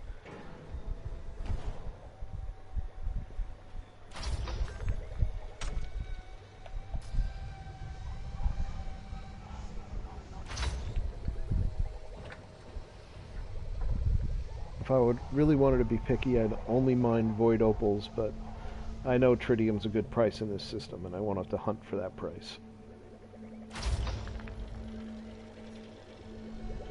Oh. Programming limpet drone. Lost another collector limpet.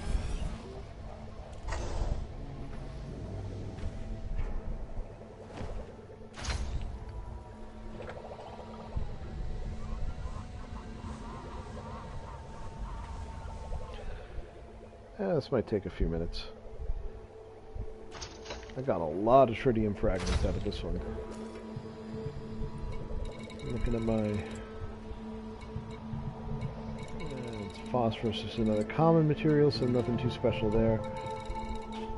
Yeah, just gotta be patient and wait out the limpets.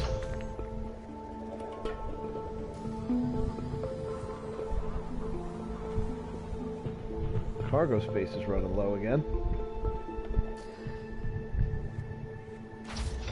It is a good problem to have. It's a good problem to have where you're filling up your hold faster than you're using up your limpets.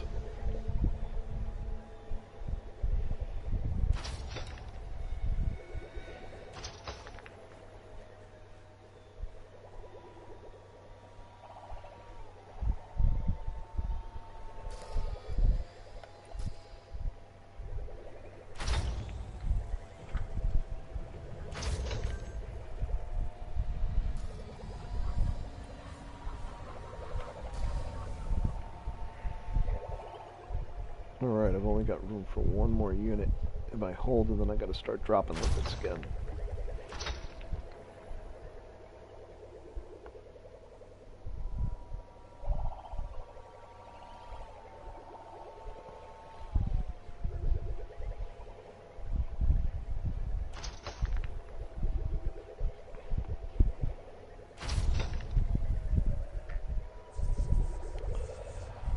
So while we're waiting for these limpets to collect up, a few more mining tips and tricks that we've talked about earlier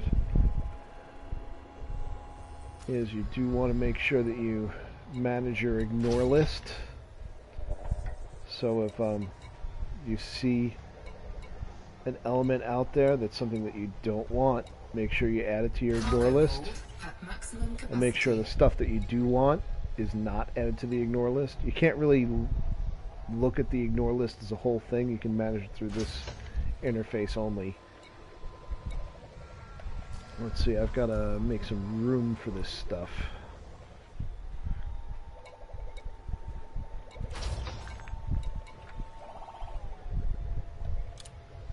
These limpets are not ready to expire.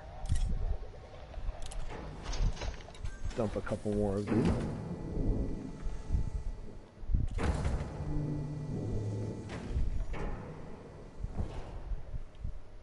Oh, okay, I think I got everything.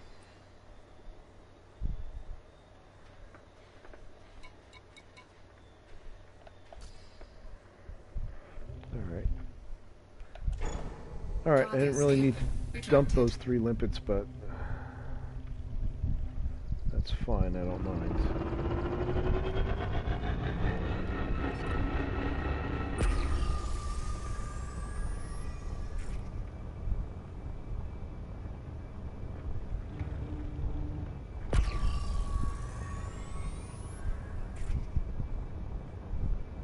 That's a nice color on that one.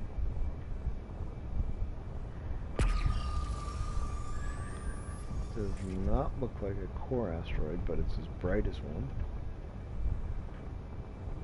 Programming limpet drone. I could be wrong about what it is, so we'll see.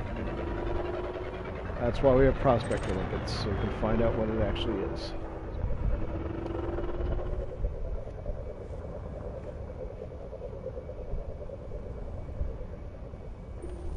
Prospector limpet engaged. Let's see. Asteroid scan Oh, complete. I got a little bit of low temperature diamonds and some tritium, so let's farm it. Okay, that's a surface deposit, so we'll get our Abrasion blaster.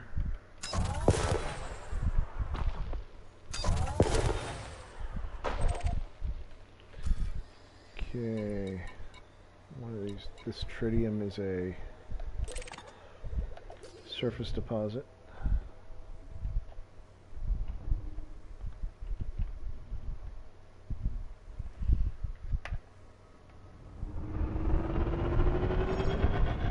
Get in a little closer, let it come to me. I'll swing around a little.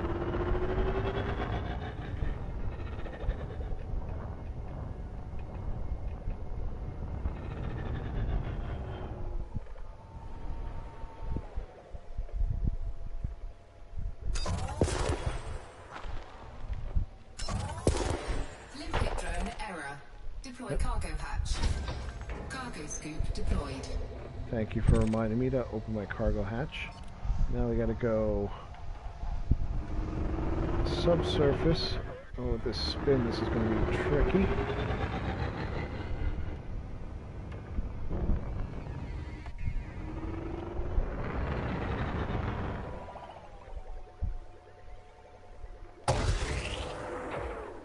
Ah. Did not get a good angle on it. Okay.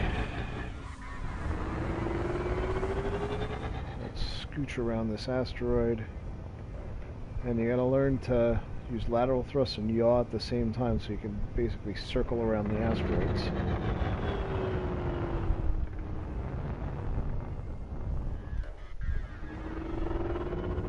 Alright. not the best angle. I'm not getting a good angle on this. Let me find which way it's rotating, really. Find that axis.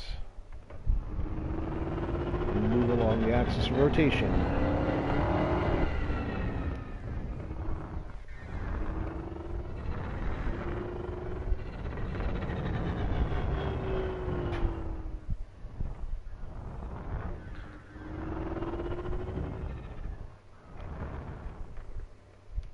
This is a better angle, I hope.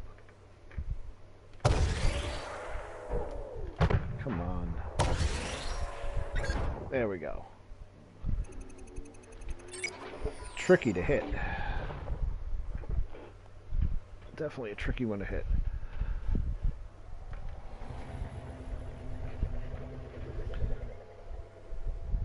This is a fast asteroid.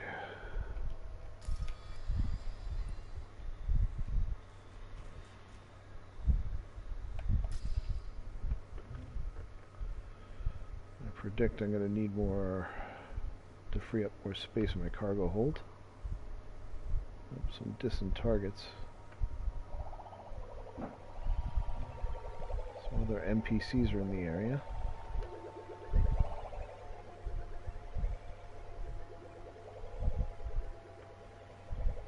And here it comes.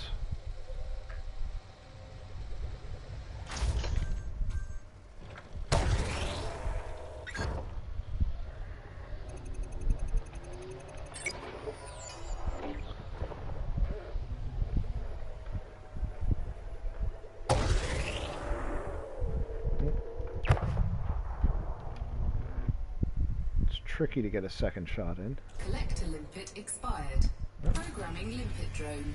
There we go, that's an easy way to get me to free up more space in the hold. Each limpet I use is another ton of stuff that I can pack in here. See, I've got 20 of each.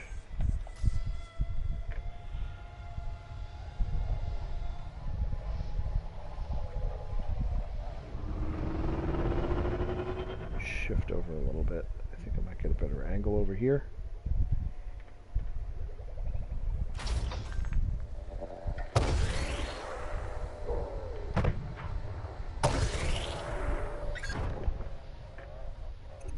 Yeah, it's spinning so fast I gotta lead the target. Oh, that was close enough.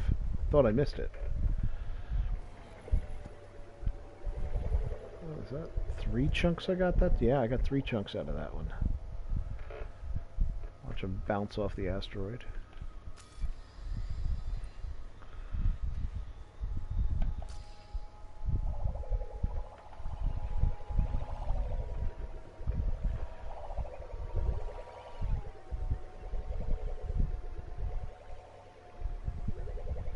Cargo hold at maximum capacity.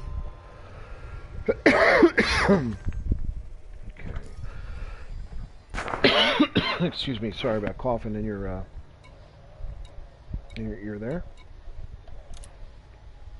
Alright, let me dump a couple more.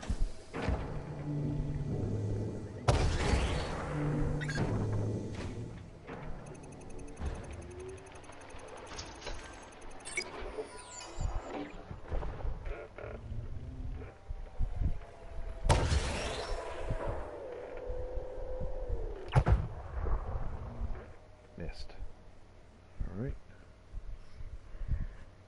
Hitting 3 chunks at a shot now. This is a good deposit.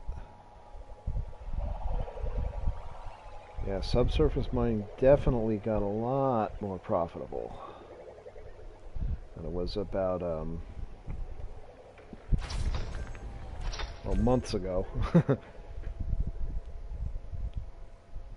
Not even sure how long ago it was since I last did subsurface mining. I actually stopped carrying displacement missile launchers just because it was too tedious and not profitable enough.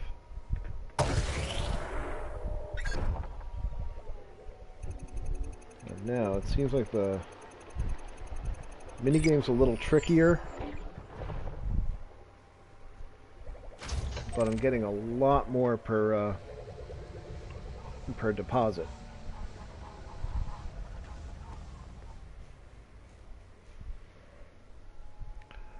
And just in case you haven't noticed, I named the ship Move On, No LTDs Here. In a lame attempt to discourage pirates. Cargo hold at maximum capacity. Collector limpet expired. Programming limpet drone. Cargo hold at maximum capacity. Alright. So I got 26 tons of tritium, 20 tons of LTDs, and well, 82 tons of limpets. So, still looking to convert more of those limpets into valuable materials, or valuable sellable commodities. Cargo scoop retracted.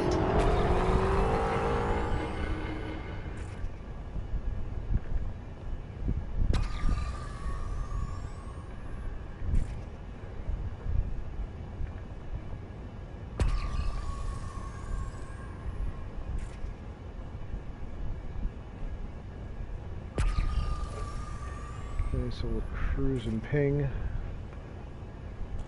until I see something that looks worthwhile.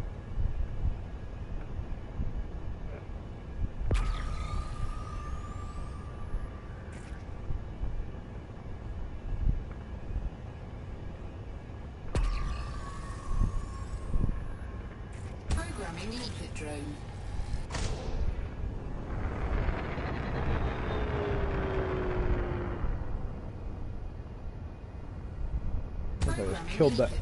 Just killed that Prospector limpet.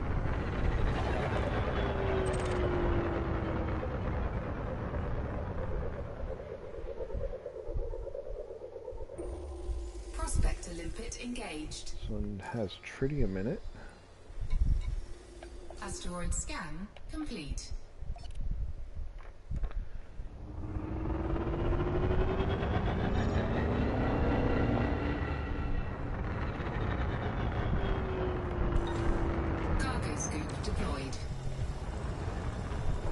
How's that for almost crashing into the asteroid? Let's check my I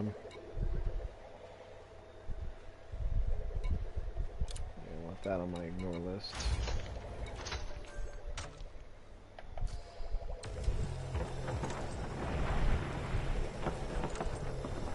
Make sure I have lithium hydroxide ignored too. Okay.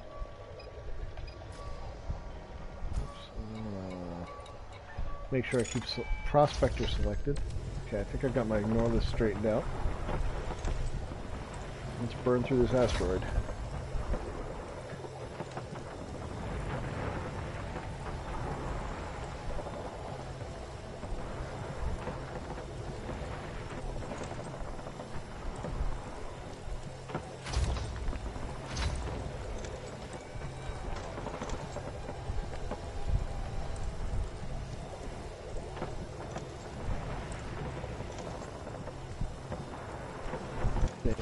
Alright, folks. As much as I'd like to fill my hold, I do believe that it is too late and I am fading fast, so I'm going to finish off this asteroid and then I'm going to fly this in and call it a night. It is way past my bedtime.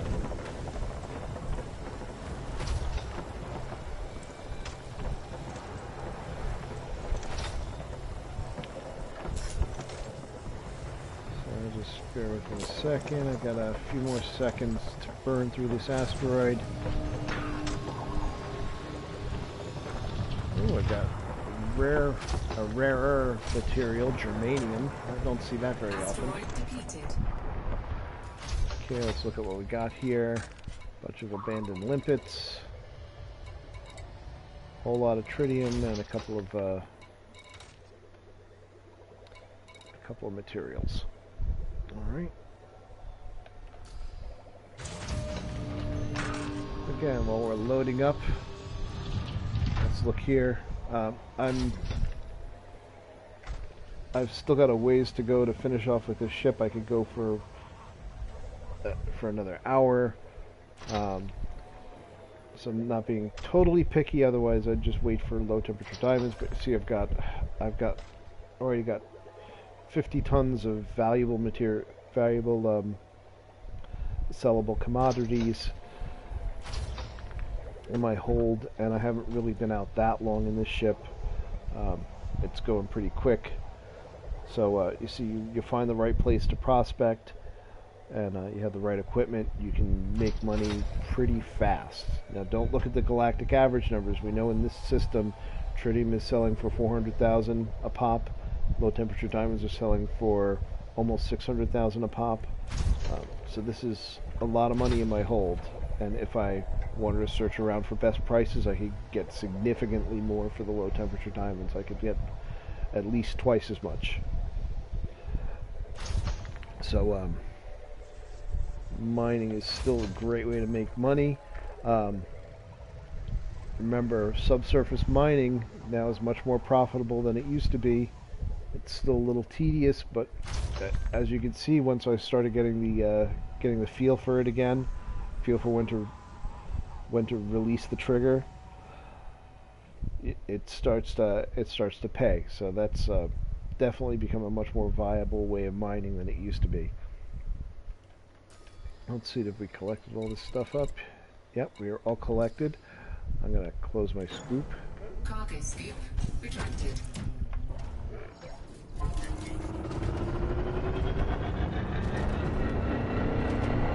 And jet out of here.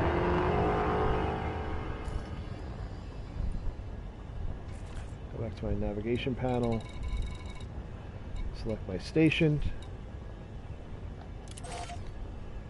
Can't super cruise yet. I'm still too close to the ring. I'll just get myself pointed at the station on the way home, and we'll say goodnight. So, hope you guys found this tutorial interesting. Hope you got a lot out of it. I'll try and go back and timestamp this video a little bit. Either tomorrow or later on, or a day or two down the road for posterity. So if you want to come back and reference certain points of it, you can. Hope you enjoy this. Hope you watch again. Like, subscribe, and comment, all that good stuff. Tell me what you liked about it. If you want to see me do other tutorials on other topics, let me know what that is. And keep flying out there. Have a great time. Again, any feedback you give is great. You want me to do more tutorials, or you want to watch me fly, explore, whatever you want, let me know, and I'll see if I can do it. Hope this was really helpful. I know a lot of people have been new to mining. There's a lot of new people joining the game that are probably curious about it. So, I hope you got a lot out of this. Hope I didn't confuse you too much, because it's a lot of information. At least you got a video now. You can go back and look at it and get a feel for it. You'll really learn it once you start doing it. That's the main thing. You just kind of have to know where to start pointing yourself, and you'll figure it out. So again, thanks a lot for watching. Hope you come back and watch the replays for reference, and let me know what you think. Have a great night. Keep flying. See you next time.